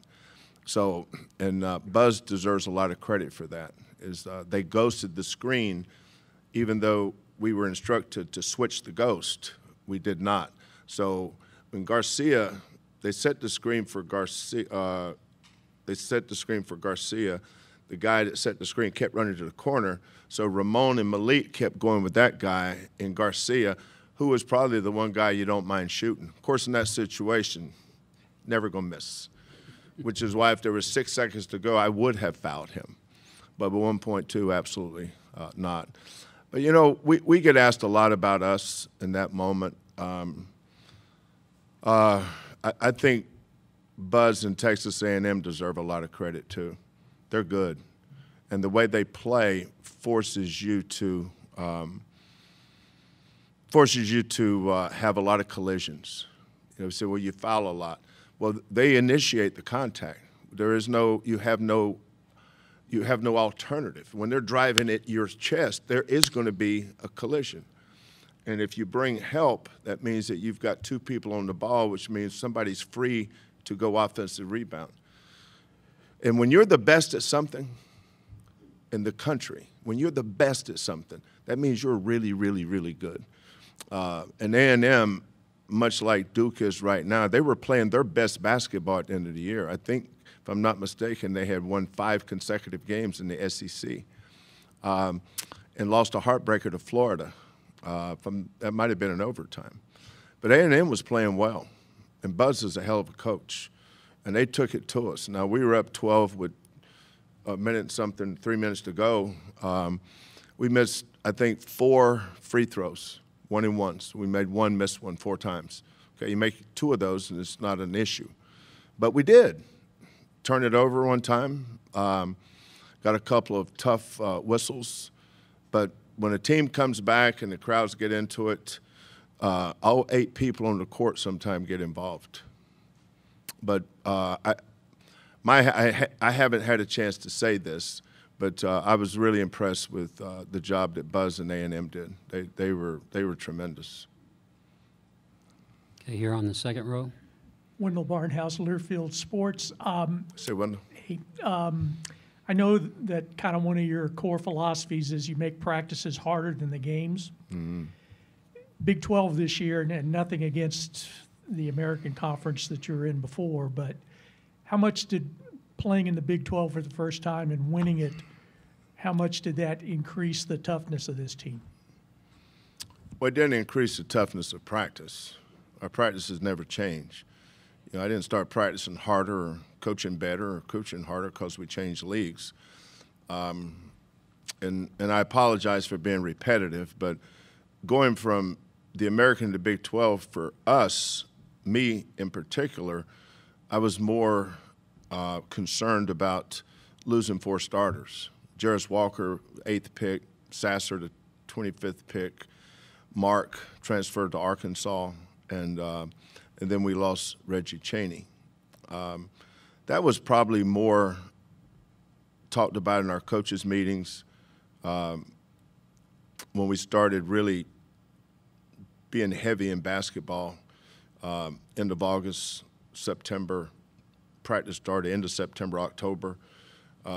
We didn't think one minute about the Big 12. I mean, it was literally not in our thought process. You know, we had an 18-year-old freshman in JoJo Tugler that we knew had to play. We had stayed away from the portal because we rolled the dice on Javier Francis. We needed to give him a chance to succeed and not have him come off the bench another year. Because in this world where it's easy to transfer, if you're not going to play them, you might as well tell them to leave because they're going to transfer. And so we didn't want to do that. We believe in our homegrown players. You know, when Jamal Shedd came to our program, he was 17 years old. J1 was 17. Javier was 17. JoJo was 8. JoJo was 17 when we signed him. He turned 18 May 27th. And then there's somebody else Emmanuel. Sharp was 17 when he got to Houston. So we like to take these young guys, put them through it, find out what they got, develop them, and then they become the stewards of our culture. You know, player-led teams are far better than coach-led teams. And this team is very much a player-led team. You know, Jamal gets a lot of the credit, as he should, but Jaywan doesn't get near enough credit. You know, Jaywan's also a leader. He's not as loud with his voice as Jamal is, but Jaywan is so sincere, and his emotion, his emotion is captured in a different way. You know what, Reggie Chaney Fabian White was a great leader for our post guys, and Bryson Gresham was. But they've learned from, you know, seniors leave, next group comes, seniors leave, next group comes. You know, I've been there 10 years, so we've had a lot of really good groups. But the leader of this group of post guys is definitely Jaywan. And JoJo and Javier, their day will come too. But I can't tell you how pleased I am with the buy-in, the accountability that our kids have for each other. We have about 4 minutes left in this time frame on Coach's right toward the middle. Starnes Leland, the Cougar. Damian Dunn has seemed to be playing with more confidence since the postseason started. How big has that been to see that in March? Yeah, much needed too, Starnes. When we lost Terrence, you know, we had to change channels. Then when we lost JoJo, both of those to season-ending surgeries, I mean, those were two key pieces for us.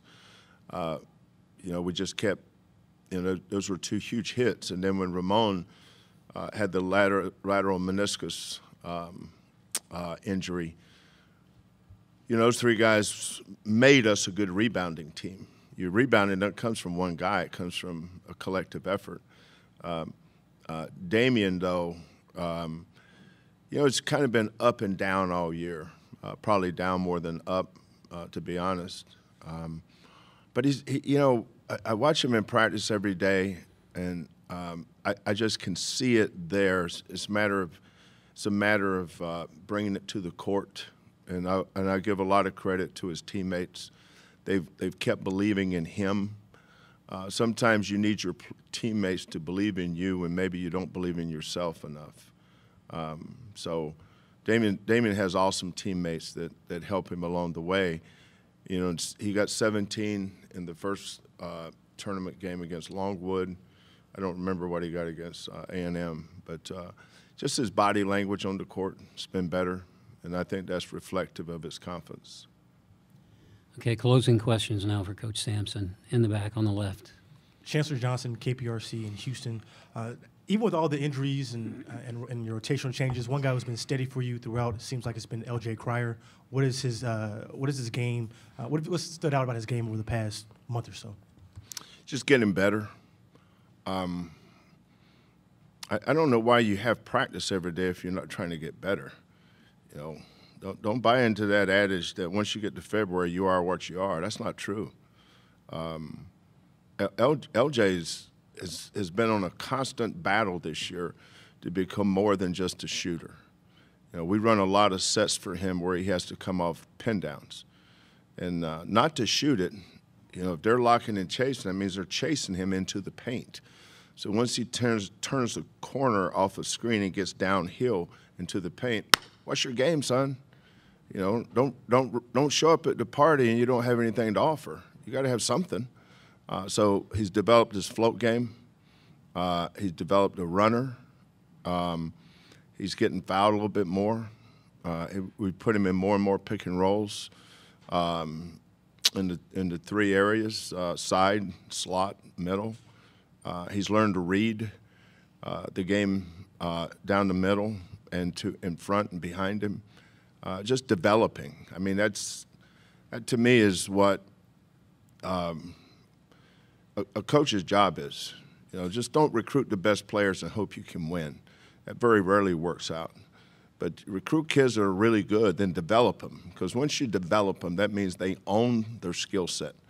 Because if they're not developed, that means they're renting it. And if they're renting it, that means somebody gave it to you. And it's a lot better to own it. LJ owns his game right now. He's really worked hard and developed it. But I have to give a lot of credit to Quantas White. Quantas is an awesome teacher, man. You look at the kids that's come through this program. Damian Dotson, NBA draft choice. Quentin Grimes, NBA draft choice. Marcus Sasser. Marcus Sasser, Jerry West, top shooting guard in the nation last year. Quantas White was the guy that is this position coach. And now is LJ and Jamal.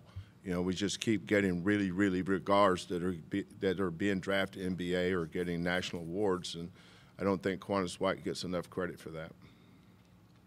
Okay, we are out of time. Coach Sampson, thank you very much for being with us thanks, today, guys. and wish you good luck tomorrow. We'll see you then. Thanks, Coach.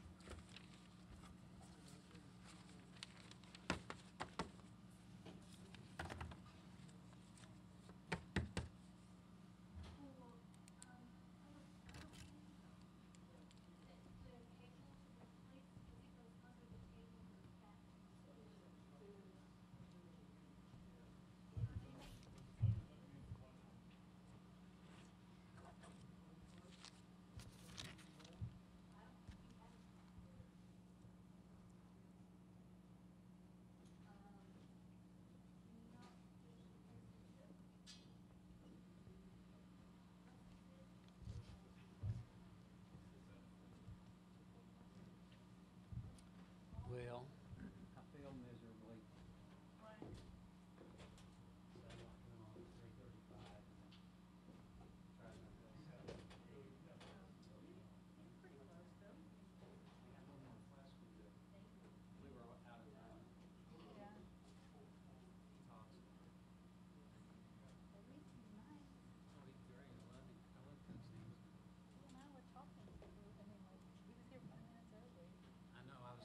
I heard you all chant back there. Keep thinking, keep going, Debbie, keep going. He was talking about the Washington Bullets. Was he? That came up. Talk about it. Coach can tell you some stories. I impressed myself.